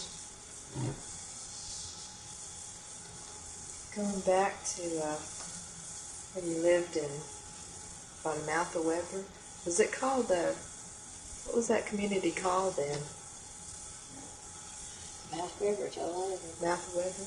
I reckon that's where the little lead there, where the creek, the creek entered into the big creek, and they called it the mouth. Where was the road or the trail that went through? Like, say, could you get from where you lived to Uniontown? Yes. Pretty easy. We done that. Now in my time, we done that pretty good. But at the time my mother and father come from there, moved up north of Long, just before I was born, I was telling you. Well, she said there were nothing trails, there's no roads at all. Oh.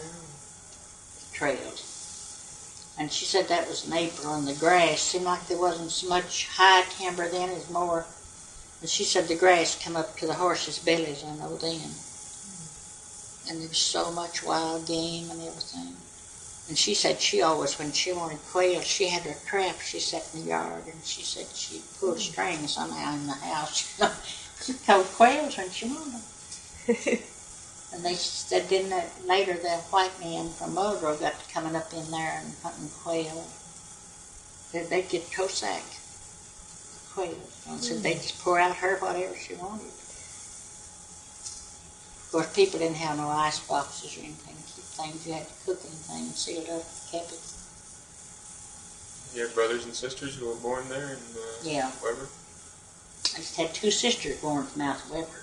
When they moved up there, they just had Bessie and Carrie.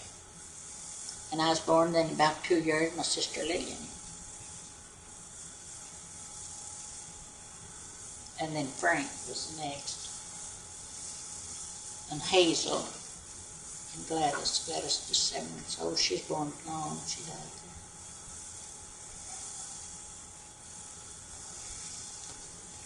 You remember Guy Mills' store? Oh, yeah. Guy, he had a store there. How long did it last? He didn't last too long, but I think he done very well. He was right there on the corner up there. You know, they showed you where his store was. He just had a little store put up there. He done very well, though, I think.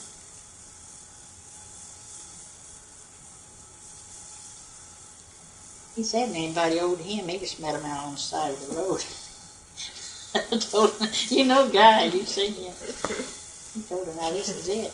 Now you're going to pay me or else. He said he didn't lose very much. We lost a lot there. Oh, they'd skip you with their checks, you know, lie to you like a dog. Was that your main source of income, or did you? Oh yeah, did you have we had a place. I had a place, and we always had cattle. Mose had sold his place, but I still had mine when we lived there. Oh, a rent house, you mean? No, I mean my farm down at Mineral Springs.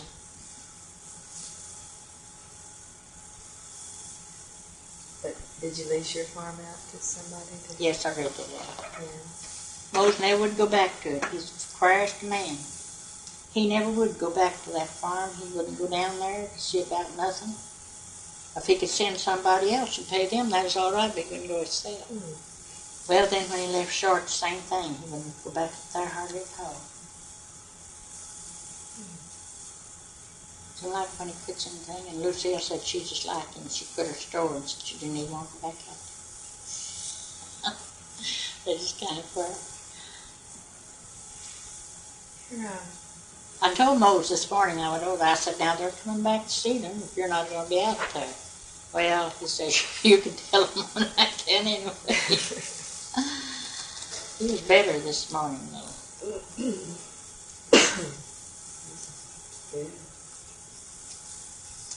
Yeah, I think he's going to be all right now. They're going to put him out of the intensive care into a room today. Oh, that's good.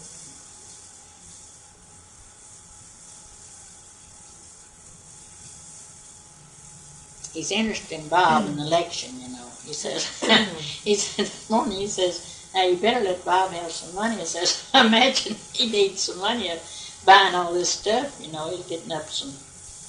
I says, well, Bob's got a little money, I guess. I says, if he needs it, I'll let him have a little. Are elections pretty big affairs? Oh, sometimes, you know, they get pretty. Most can always get so worked up over election. He's nervous a lot. He kind of gets. They got to talking about it here the other evening, you know, and I said, well, most get talking about it, and he'll have one of them spells, sure enough. You know, and anything just upsets him kind of. That's the reason he don't go nowhere or anything. He can't stand nothing. I never did see him there nothing. What was politics like back when you lived up there in Short? Oh, Lord. Used to be, you know, you buy people's votes. I told him that day's kind of over with now, though. Did people run from that area for county offices, or? Oh, yeah. Did people from here go up there? And... Yeah, when we first went out of the territory into Oklahoma, you know, well, that's when I can remember when we had our first picnic and all they was running, you know, they was running for them offices. Johnny Johnson was our first sheriff, and C.N. Haskell was our first governor. And I guess it was all over Oklahoma. I don't know. Wasn't I guess just Spoy County, but anyhow they was a running. And blind Senator Gore, he was for the senator, you know. I remember them three, and they made speeches, you know, and at this old church house. I was telling you, we had it long, and they had the seats all out there and kind of a picnic. I remember when they run. I know I thought Johnny Johnson was the finest looking man I ever seen. He's an Indian, you know, and boy, he was a fine looking. He's about 25 years old. And he was our sheriff for here in Spoy County for, years. Kind of like E.W. Floyd. You know, E.W. was for years, too. Did y'all ever hear anything about E.W. Floyd, or not E.W., but Charles Floyd and his brother? And Bonnie and Clyde? Just heard that his brother was... Bonnie and Clyde went to my brother's house one time. Oh, they did? He was, he married Oma Wickett. They lived, her allotment was over there at Aikens. They lived on it, his back kind of in the mountain like. And so he, E.W. took them, herded Bonnie and Clyde out there because Clyde was shot. And E.W. and over in with him, of course. And they went to their house one evening, and Frank was gone, and Omi was there, and E.W. told Omi that he wanted to bring him in and get him cleaned up his shot, and the blood dried on him. So they went in, and Omi put on the water. She's scared to death. She said she never scared you that much. They put the water on, got it hot, and Frank wasn't even there, but there was a man working out at the barn, but they kept watching this man at the barn, you know. And Omi put on water and hid it and washed his blood. They got the blood washed off of him, and E.W. went down to Green's store down at Aikens and got some, I guess, mercurochrome or something to put on his wounds. So they got him in there, washed him up, and put that stuff, medicine on him, and he was at the wheel, but they got him out and brought him in. And then they took him back and put him in the car, and she went to the wheel. And Omi said she wanted to pay her, you know. She said, now we're going to pay you for this. Omi says, no, I just want you to get away just as quick as you can because I'm scared to death. And she said, we don't need no money where we're going. They was killed straight away. Huh. You know, that's up there. Now, E.W. Floyd took him up there? Uh-huh. E.W. directed him up there. See, something had to be done for him. He was shot. They was friends, you know, of course. Through Charlie Floyd. Oh, was E.W. sheriff at the time? No, he was just a big old boy. Oh, that was before. And that's way back in the 30s. I mean, Frank lived out there at the edge of that mountain on the other side of Aikens. Oh. They meant to go to Bert Green's, and Bert Green was a friend to Floyd too. They meant to go there, and they had company or something.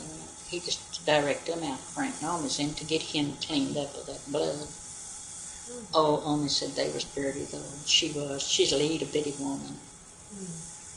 Some of them said she didn't weigh over 90 pounds. I don't know. But anyhow, she took the wheel, and she told Omi, she says, we don't need no money where we're going, and they was dead in a few days. But that was the most frightening time, Omi says, of her life now. She told E.W., says, I don't want you never to bring nobody else here. Well, E.W. had to do something, I guess. You had to help them out somehow. All of them outlaws would help one another. Was that before, was Charles a younger man then? That was before Charlie was killed. Was he an outlaw then too? Yeah. Do you have any robberies or anything while you were running the store there? No, we never did have no robberies hardly at all. Our store broke into once or twice. Well, we just lived so close to it, I guess, is one reason. It broke into the window not long before we left there and got a few little things. Little money was in the cash register, wasn't nothing much in it. We wouldn't ever leave no money in it. We got almost to it a few times. The day that I went to the hospital, and my daughter had come out there to stay with Mose. Of course, she drove the truck. She didn't bring her car. And one evening late, I heard it on the news that they robbed the Vian Bank and that they was over close to the Arkansas line, they thought. And I told the nurse, I said, that sounds like over there where we're at. Well, Claudine says it's over there. She said she seen a Cadillac sitting in front of the store. And she said, told my sister, she says, I'm going out to the store to see about Papa. Says, somebody's out there this late. And she went out there, and she said one of them was right over Mose at the cash register, and he's talking about some land, trying to find some land, you know. And the other one was sitting back, and Claudine knew this other one kindly from Van Buren. She'd heard note of him. She said, you'd better get your cash register if you seen him stand around and take it with you where you get it. And that was who they was, and they got away and run on them. And she said, boy, they got out of there in a hurry, and they seen her. They didn't think anybody was there but Mose, you see. It was late in the evening, he was ready to close there. And he said if they had robbed him that evening, he had about $800. That's all they'd got off of him. But they had robbed the Vian Bank, and they went on there. But I kept hearing it. I was over at the hospital. I'd been operated on. And they said it was in north there, and it's where it was close to the line of Arkansas and Oklahoma. And I told the nurse, I said, I know where they're at. I said, now that's our place. And I just worried to death. That about his night. Well, one time he said he was out there by himself one day at noon, and everything is kind of summertime like this, and everything was quiet, nobody around. And he said this bunch drove up in the front, and they just headed like this coming in on that porch, you know, but they didn't, of course. And he's kind of looking out the window, and he said he's seen them pass a gun in that car. Well, when he seen that, he got his shotgun, and he just walked over across in front of the door to the other side and let them see him, you know. That fixed that. He said they didn't tarry long. He said he was ready for him. He thought that's what they was going to do. We just almost got it a few times, but we never did just get that up. But nowadays, it's so much of that. Where was the nearest bank? Huh? Where was the nearest bank to Short?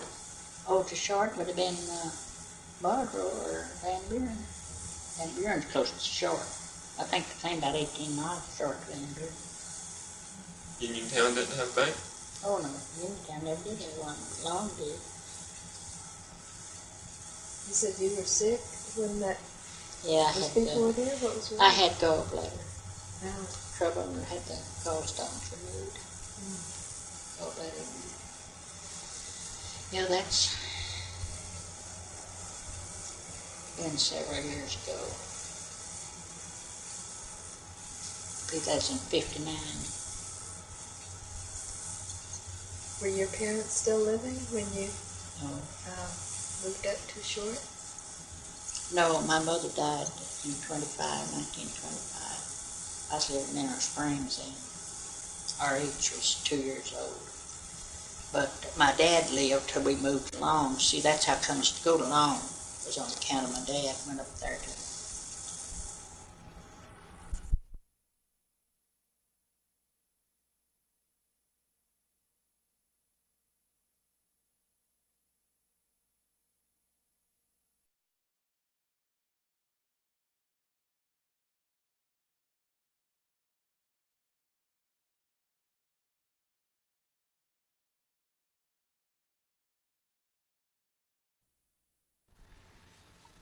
How many people would have died from typhoid, or how prevalent was it? There's lots of people died. There's lots of people laying sick with when we moved to Short. We sold that chilled honey. Like everything. Where did you buy the tonic from? Oh, we got it from in Fort Smith, you know. We had to buy our medicines out of Fort Smith. What kind of chill tonic was it? You recall the company or what Yes, it was? I should recall it as much as we sold of it. Let's see what it was.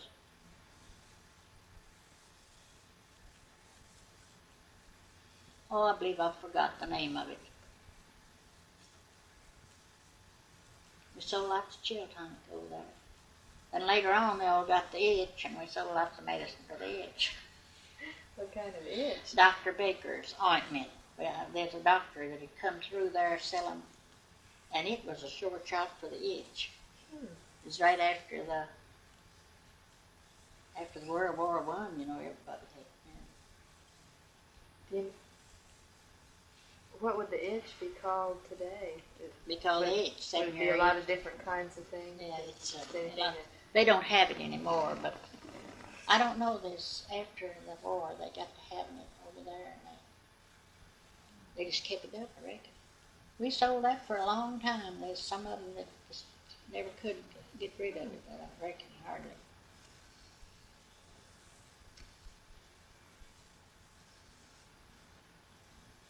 Just one of them epidemics.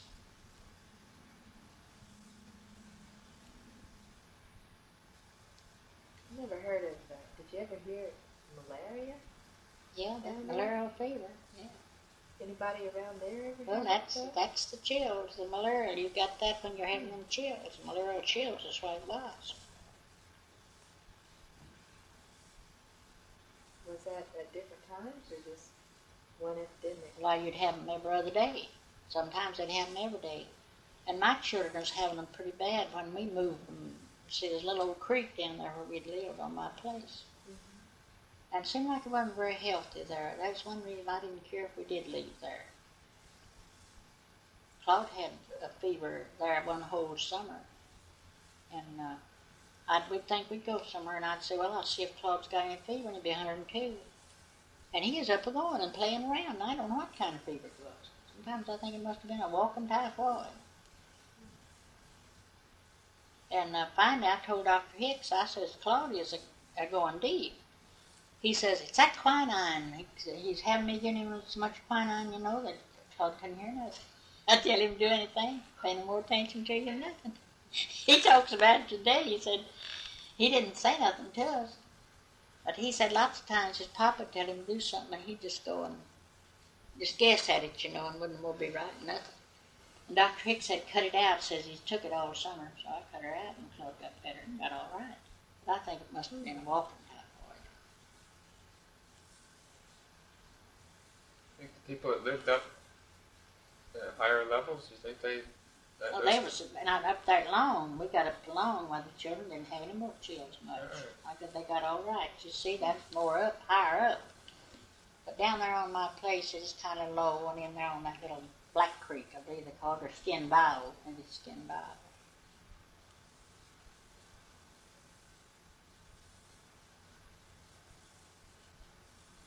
No, in a way, I was kind of glad to move from there. See, Long was where I was raised, and I just kind of liked it up there anyway. Did you know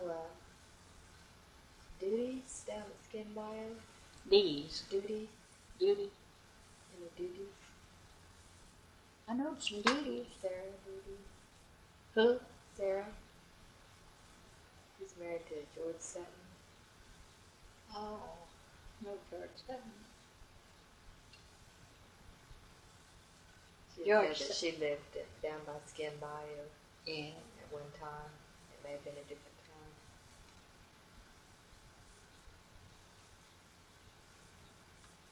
Well, what did you do? Like, when did you start serving cold drinks? Oh, me. We didn't have no cold drinks. Well, finally, the man got to bringing us a chunk of ice. We got one of them old boxes that you just put the big chunk of ice in there. We got to keep them little pops in. They're different looking bottles to what they have now. And, we all just went crazy over the pop nearly. When was that? What year? Well, let's see. That was before we got the electric. Of course, after we got the electric, we had our pop boxes then, you see. And we had ice cream. My, we was all really going to town then. We was really having picnics. When I first got to having a little bit of ice cream, I had a Surville box. The old Surville box is sitting out there yet, I believe, in that store. And it was at the house at first, and it was a dandy when it was new. And I'd get, a dozen or so of little pints of ice cream and put them on top of that box, and they'd come out there and get them, and I'd let people have them. I'd keep it that way a little while till we got an ice cream box then. And Well, that is when we got the electric, is when I began to do that. That was in 52, along there. But that old survey box, it run on gas, kind of or something. Butane gas. And that thing run as long as we was there, and it was still doing all right. And I imagine it's hooked up yet to get cold. Do y'all have an ice box down there where you're at? What year did they put that road in? Hardtop. Oh, that was in 46, I believe, or maybe the last 45. I tell you, before they put that in, that road was ridiculous. If we wasn't eating dirt, see, there was 2 or 3 school buses went over that road, and they'd have church up there, and there'd be 100 people go to that church every Saturday and Sunday, and whenever they was having tracted meetings. And finally, I wrote myself to Muskogee to the road commission, and I told them something had to be done over there at that road, or it wasn't when I was going to live very long. I was taking a call. And they, of course, sent it right back down south to R.C. Williams, I reckon. And I wrote them a letter, and they wrote back and said they couldn't possibly get to it before 47. That's in 46, I believe. And I told them, I said, there's not any need for you to come over here in 47. There won't be none of us here. We'll all be dead eating this dirt. And I just wrote them a story at that time. Well, they sent that to R.C. Williams to Salisaw. He was our commissioner, And so Mose and Huey Steely, and I believe some other man went with them, I forget who, went to Salisaw, and they talked to R.C. about it. And R.C. says, well, they'd been sending my letters on down there to him, and they said it looked like that there's something going to have to be done. And he says, well, I just called them up and see what they said about it. He called them up, and they said, well, they didn't have the men to do the work, and something else they didn't have, some kind of equipment. And R.C. told him, he says, I've got the men, and I've got that, if you'll just let us have this. Let's have this blacktop road. Well, they did, and they got it just right at once. I never was proud of anything in my life. I tell you, you don't have no idea how the dirt come in that store every evening. Mm-hmm. And that just looked like a smoke plumb from our store to the creek when them cars began to come. And there's a lot of people went there to church. And I could all come over there, You went back in there, why? They all came down to the... And I told him, I said, there's 3 buses runs over this road and 2 mail routes. See, there's coming out of Arkansas and Monroe both met there. I told him everything, and boy, I had to get the road started. I was going to have to get that thing started. R.C. said the only thing done was they get Prude hold. Yeah. So did they oil it first? Yeah, they oiled it and put the blacktop on it, First thing. Thick blacktop. Yeah. We had a good road. And so that was 1946? Uh-huh. And then after that, the state took it over, and they really keeping it up good now. We've got good roads over there all the time. Oh, I was so proud of that. Well, I tell you, I couldn't stay there. I was taking a call from it. Their dirt was too turbulent. We had to stay in that store. We'd even shut the front door to keep some of it out. It's all over everything. I never was as outdone with anything in my life as I was that dirt. I told them they just oil it. Just do anything to it, Well, R.C. Williams helped us. They ought to give it to them, and as long as he's dead now, he don't want it anymore, but his wife's asking for it. They ought to give it to her. Well, she's got them same men working under it R.C. had. I don't know what the people over there. Does the people over there talk like they're for her or not? Or do you hear them say?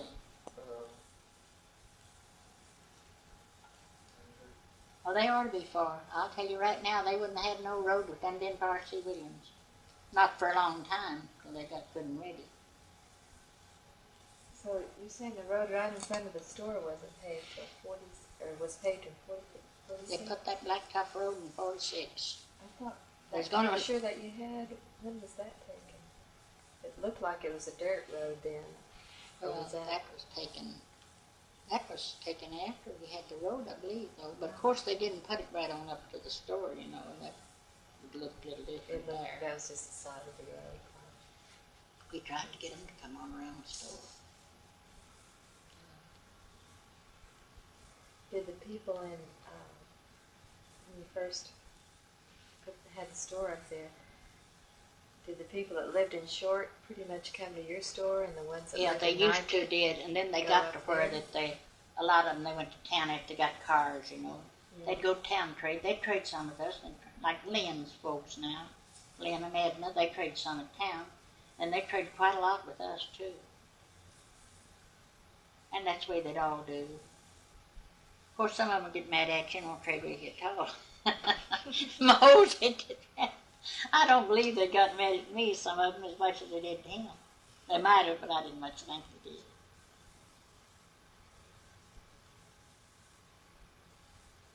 Well, when they put the road in, did it go all the way from Nikon all the way to State Line? When they put the hard top on? They did it all in one time. Went on to the state line. Yeah, they went on through with that blacktop.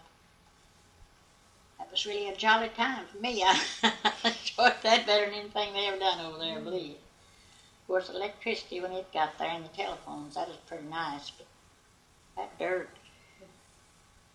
we was right down there where we really caught it. Especially after you, well, it was all after you cleared that field across the road there. Well, that field was partly cleared, but all through that low place was all full of trees. Mose had that all took out. He's had quite a lot of money there, fencing and cleaning up.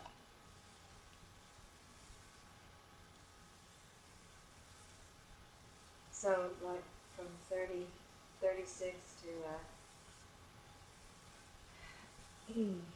well, from 36 on, did he farm after he cleared that field north of the road? Did he use it for farming? He farmed there for cattle? He farmed there until I told you the corn got to work. And, you know, and then after he put corn, well, he just went to pasture and put cattle on the pasture. We didn't buy too many cattle. We raised our cattle. We had a good bunch of cattle when we left there. I think we had 50 some odd head, but there's good white-faced cattle. Sold a whole bunch for $7,000.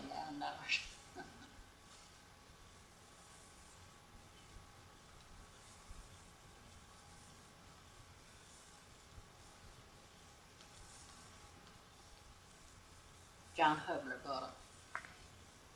See, John Hubler, when we left there, was running the ranch up there. He was the manager? Or an owner? He was the manager. Reinhardt's owned it, but John was running it. What kind He didn't never run it under, I don't think, under Kurtzinger, I believe it. He might have after Kurtzinger went there. See, Kurtzinger come there after we left over there. And John Retha was still there, and I don't know, they might have. Retha was his wife? What did they do mostly? Was it cattle or farming? It's cattle. Did they do any farming? A little bit farming. Mostly cattle. Mostly cattle. All over the range. Yeah, they'd have a bunch here and a bunch there. And he had dogs that took care of it. If he wanted to spray his cattle, all he had to do was get his dogs out there, and they kept them all up in a little wad while he sprayed them. Look what kind of dogs they was.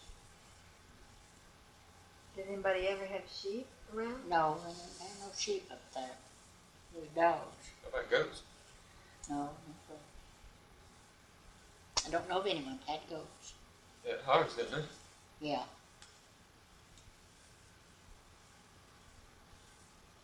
What was the reason for you to close up shop and leave? Short. Us? Yeah. Well, it is our age and all. Yeah. And Mose was getting to where when we was there that he couldn't stand on his feet and do anything hardly. And I had to do all the going to town and buying. I'd have to make 2 trips a week to town. I'd come down to here and Inez would go with me, you know, and we'd buy at the store. And, well, I don't know. I thought, how long can I stand this? I was 73 then when we moved down here.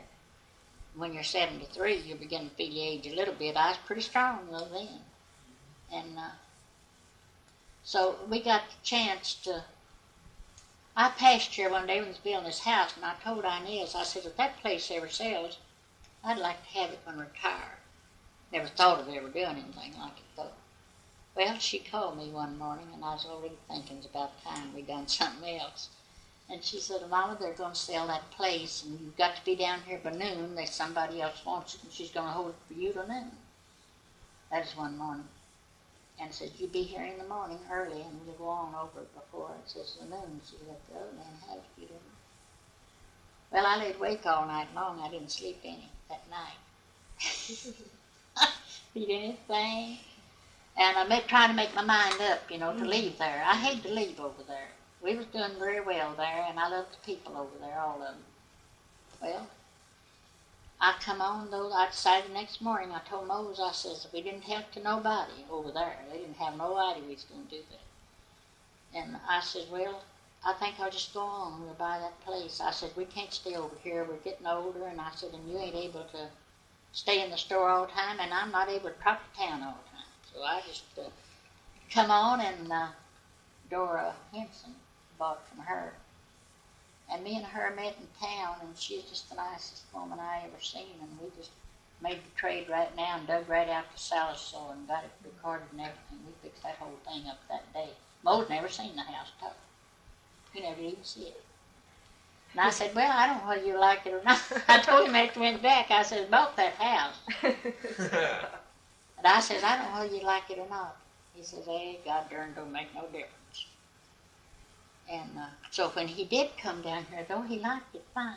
I didn't know whether he did or not. He didn't think I've seen the way we done, but there's a boy that stayed around the store a lot, Willard Steely. He was first one we told. And it's getting late in the evening, we was going to close up. And I said, Willard, I've got something to tell you. I said, me and Moses is going to leave over here. He says, leave, Prude. I said, yes. Oh, he says, we won't never stand for that. He just come to take it on. And I don't know, but I thought he cried. He says, I never hated anything as bad in my life. He says, this is my hanging out place, and I won't have nowhere to go. He says, no, don't you all leave. I says, Willard, we've already got a place bought. He says, got a place bought. And from that, he told some of the others then. Well, there's a lot of them. Because some might have been some of them glad to sis leave, I don't know, but there's some of them made sis leave.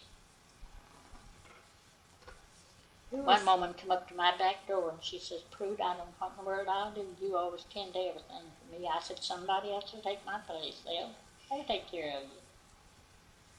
So then we sold the store, the same one we sold the place to, Bill Waters. Later they did. We didn't sell it to him. We first sold it to Helens. Adrian Helens. When was that? Huh? When was it that you sold it? 68 now. 68. We left in 68.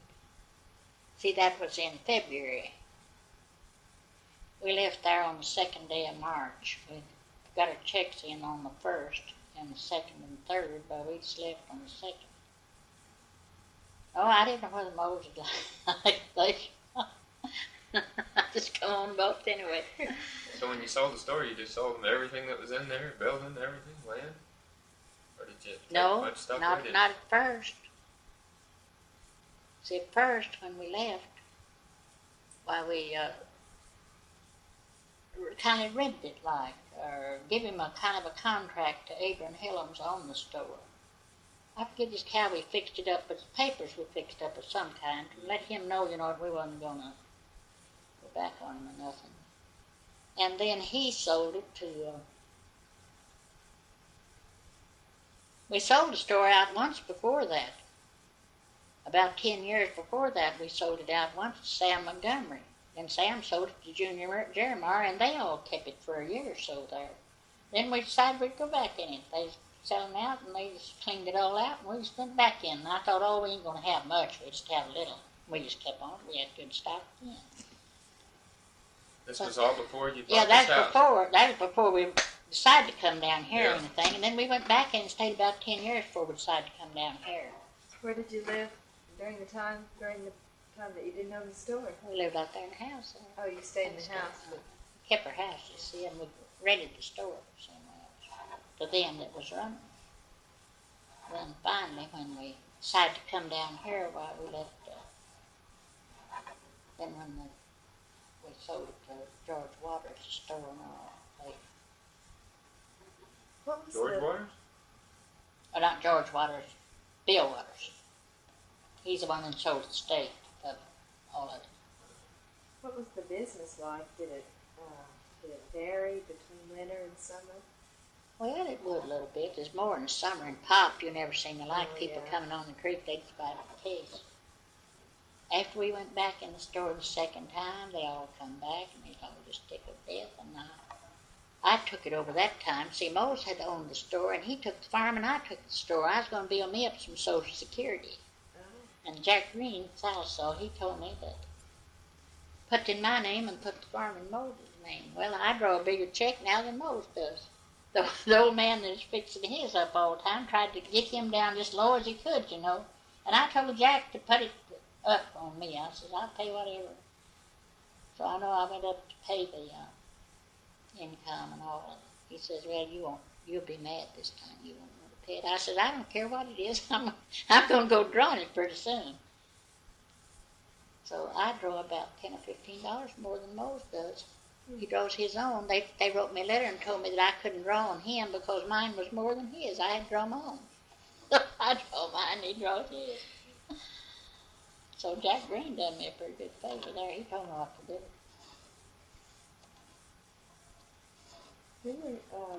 Who were some of the people that came into the store a lot when you first bought it? What kind of things were they doing? Well, they just, we had some benches in there from to sit on, and we just all sat around. And we finally got us a window fan, you know, put in a water fan, and that kept us pretty cool. It was all burning up before that.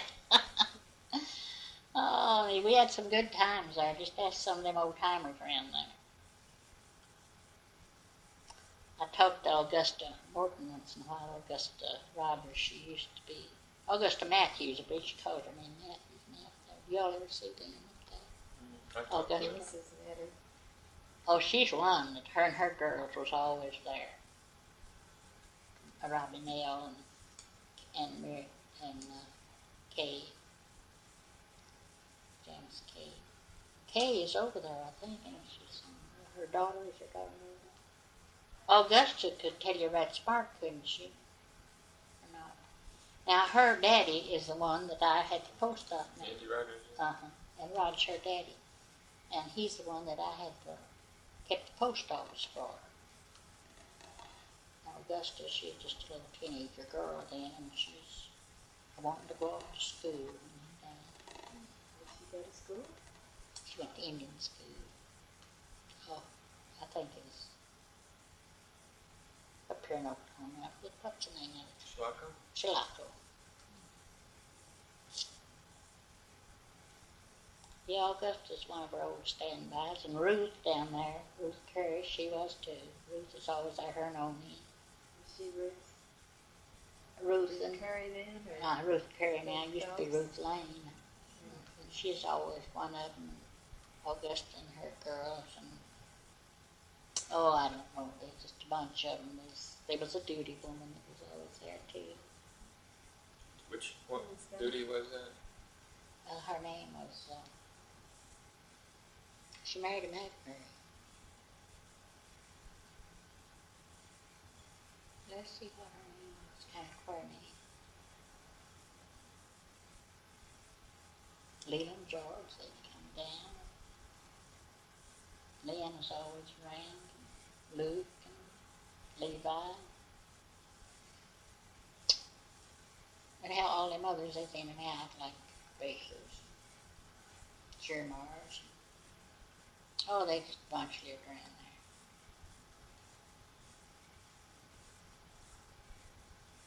Lee King's folks used to always live there. They went down with us from Earl was there every day. Earl and Adrian. The Steeleys. Well, just a bunch. Several Steeleys. Who did the Steeleys live? Did they live where Well, Jay Steeley the house is empty, I think, where the father and mother lived that come down there, and then Jay Steeley and Doris and them lived there. They'd come. Is Jay Steeley one of the sons of? Jay married Doris Shakenbush, and they live up there on the road, across from the old Steely house there, close to Guy's store, we was talking about. That's where they live, up in that part. And Adrian lived in a little house up above that store. Well, then Guy's house was back in behind him, and his wife used to live in. They were pretty thick with seven. Clarice Rosenyer, she lived in on up the road, and then the Mackenzies, and then Si and Aiken. They all come to the store, all of them I mentioned. Where did Clarice Rosenyer live? She lived where they had that meeting, the water meeting the other day now. You know where that's at. That's where she lived, and she sold that place, and I don't know who it is lives there. Seemed like that. Parris? Seemed like something like that. Yeah, they came from, I met them at church, they came from Dallas. They did. 4 or 5 years ago, I think. They built a different house, haven't they, or something? Or it's the same I house? think they said the house was there when they moved. Now, I don't know if it was the same one that was there. Mackenzie's has always been there. They come to the store.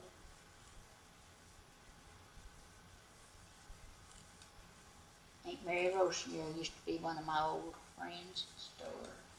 She's dead now. Where did she live? She lived up there for the Steely house. That was her home. Steely's both there. The house as the road from the east and Jay Steely lives on one side, and then his dad lived in that house over there that's got a hall in between. Well, that's where that was Aunt Mary Rosenyer house. That'd be right across the corner from the Bad Mills store. Mm-hmm. That's right there. She had a boy named Julius Rosenyer. Where is he today? He went on an Indian reservation in, let's go somewhere. And anyhow, he's dead. He died. He married a girl over at, let's see, she was like 15 in that place, not too far ago that she lived. And I'm so forgetful on names. Did you see the little plaque counter they give Mose for about the mound? That little blue star of a thing hanging on John. We'll get it and look at it. They sent that to him here not too awful long ago. There's another historic site that they're interested in, doing something about, and that's at Sequoia Salt Works. Have you ever, have you heard stories of, wasn't there a development back then in the 30s? Remember the 30s when somebody was trying to develop a Mineral Springs kind of a resort area up there? Was that when you were in that? It seems like I heard something about that, but not too much about it. Are they thinking about doing something about that? They're thinking, yeah. I was wondering if you had heard, about people who lived up there or other kinds of activities in that same valley. No, I don't guess I have. I don't remember. Sometimes I can think on something and remember something, but I don't remember it. But you remember people, like for something to do, would they go up there and bathe themselves, or would they get the crystals out of the water? Or? Oh, you mean up above Nycut there? Yeah. Oh, yes, I've heard a lot about that. I was thinking you was talking about somewhere else. Yeah, that's ever springs up there. Yeah, they'd go up there, and they used to go up there all the time. They went from down here up there and bathe in that water. What does the historical people think about that? Well, they're just, it's associated with the Sequoia home, and so they're, wanting to know as much historical information about it as possible, and so. I've been up there. I was kind of studying about what you're talking about. Yes, I've been up there to them salt springs. Well, when you first went up there, could you see anything that Sequoia may have used to? I don't remember noticing anything much. Only it's just that water, stinking springs. I call it. Yeah. Well, is there a difference?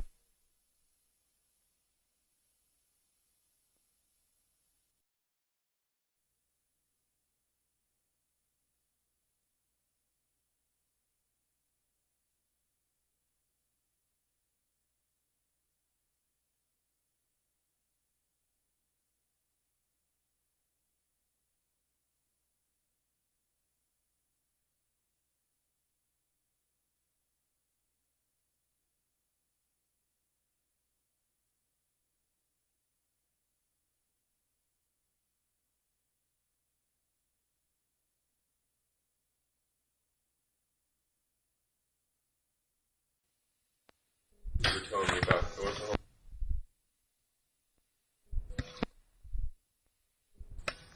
Had you ever heard of anything like that?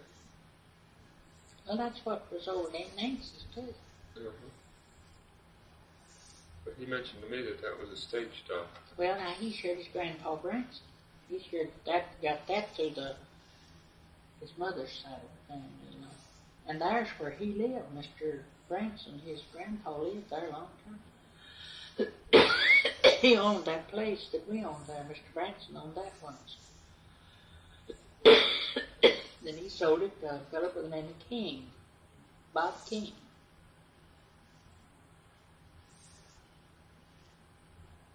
I mean, he lived there, not the place that we owned. He rented it, but he lived there in that house that's the Homer Smith house. In the Homer Now, Smith yeah, house? now that's where Mr. Branson lived. Or the little house north of Homer Smith's place? No, he lived in the Homer Smith house, Mr. Branson did. Yeah. And he lived there, and we used to go there to ball games. And he had a store there, where I told you that store was at down there Across the road from Homer Smith's back place. there. Well, he had Mr. Branson's store there at one time. That's Bob's grandpa and his mother's side. So you think Great-grandpa. Who built that house originally? Mr. Branson. I'd say Mr. Branson built it. And probably the store, too. And what about the house north of the Homer Smith place? Well, I don't know about that one. It might have been built by somebody else. Might have been built by Homer Smith. I don't know about it, but Mr. Branson was there first. And then when he left there, why, Bob King is the one I believe he sold out to. Then he sold Homer Smith. I think that's where that was. Well, do you recall the stage trail going anywhere near that area? I don't recall that, because you see, I didn't hear that story. Now, Bob's got that through his mother's side of the family. Well, that's where her grandpa lives so long. No, I'm mistaken. I won't say that's where he lived. He lived. I forgot kind of. I kind of believe that he lived at that time up there in Arthur Baker House. See, that was Mr. Branson lived there too. I've kind of got that mixed up, so I wouldn't say the truth on that. But he died where Mr. Arthur Baker lives. That was Branson home. And that's where Branson died?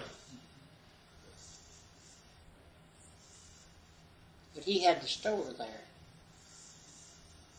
And it strikes me, I wouldn't know, Katie, I would know, it strikes me that he lived across the road, though, there at that time and moved this other place later. But I ain't right sure about it. Was he operating the cotton gin? Was that the one, Branson? Oh, he had the store. I don't know whether he might have operated that cotton gin, too. Now, Bob Mike could tell you that. He's got that through Katie Alva. Or Claude would know. Katie's his wife. She was Mr. Branson's her grandpa. And he was sheriff of that area at one time. And I think my grandpa Allison was at one time. We find that in the record. It seems like if the sheriff died or got killed or something, he took his place for a while, Grandpa Allison. That's in the record. I don't think we talked about Allison being a captain, right? Captain Allison. Yeah, I think we talked that. We just never did know much about him. You know, the records all got burnt up. Our house burned. Well, was he a captain in the Civil War? Mm. Civil War. But we can't imagine hardly how come him here. What did he, unless the army brought him here or something. We didn't know how come him here. Let's live still.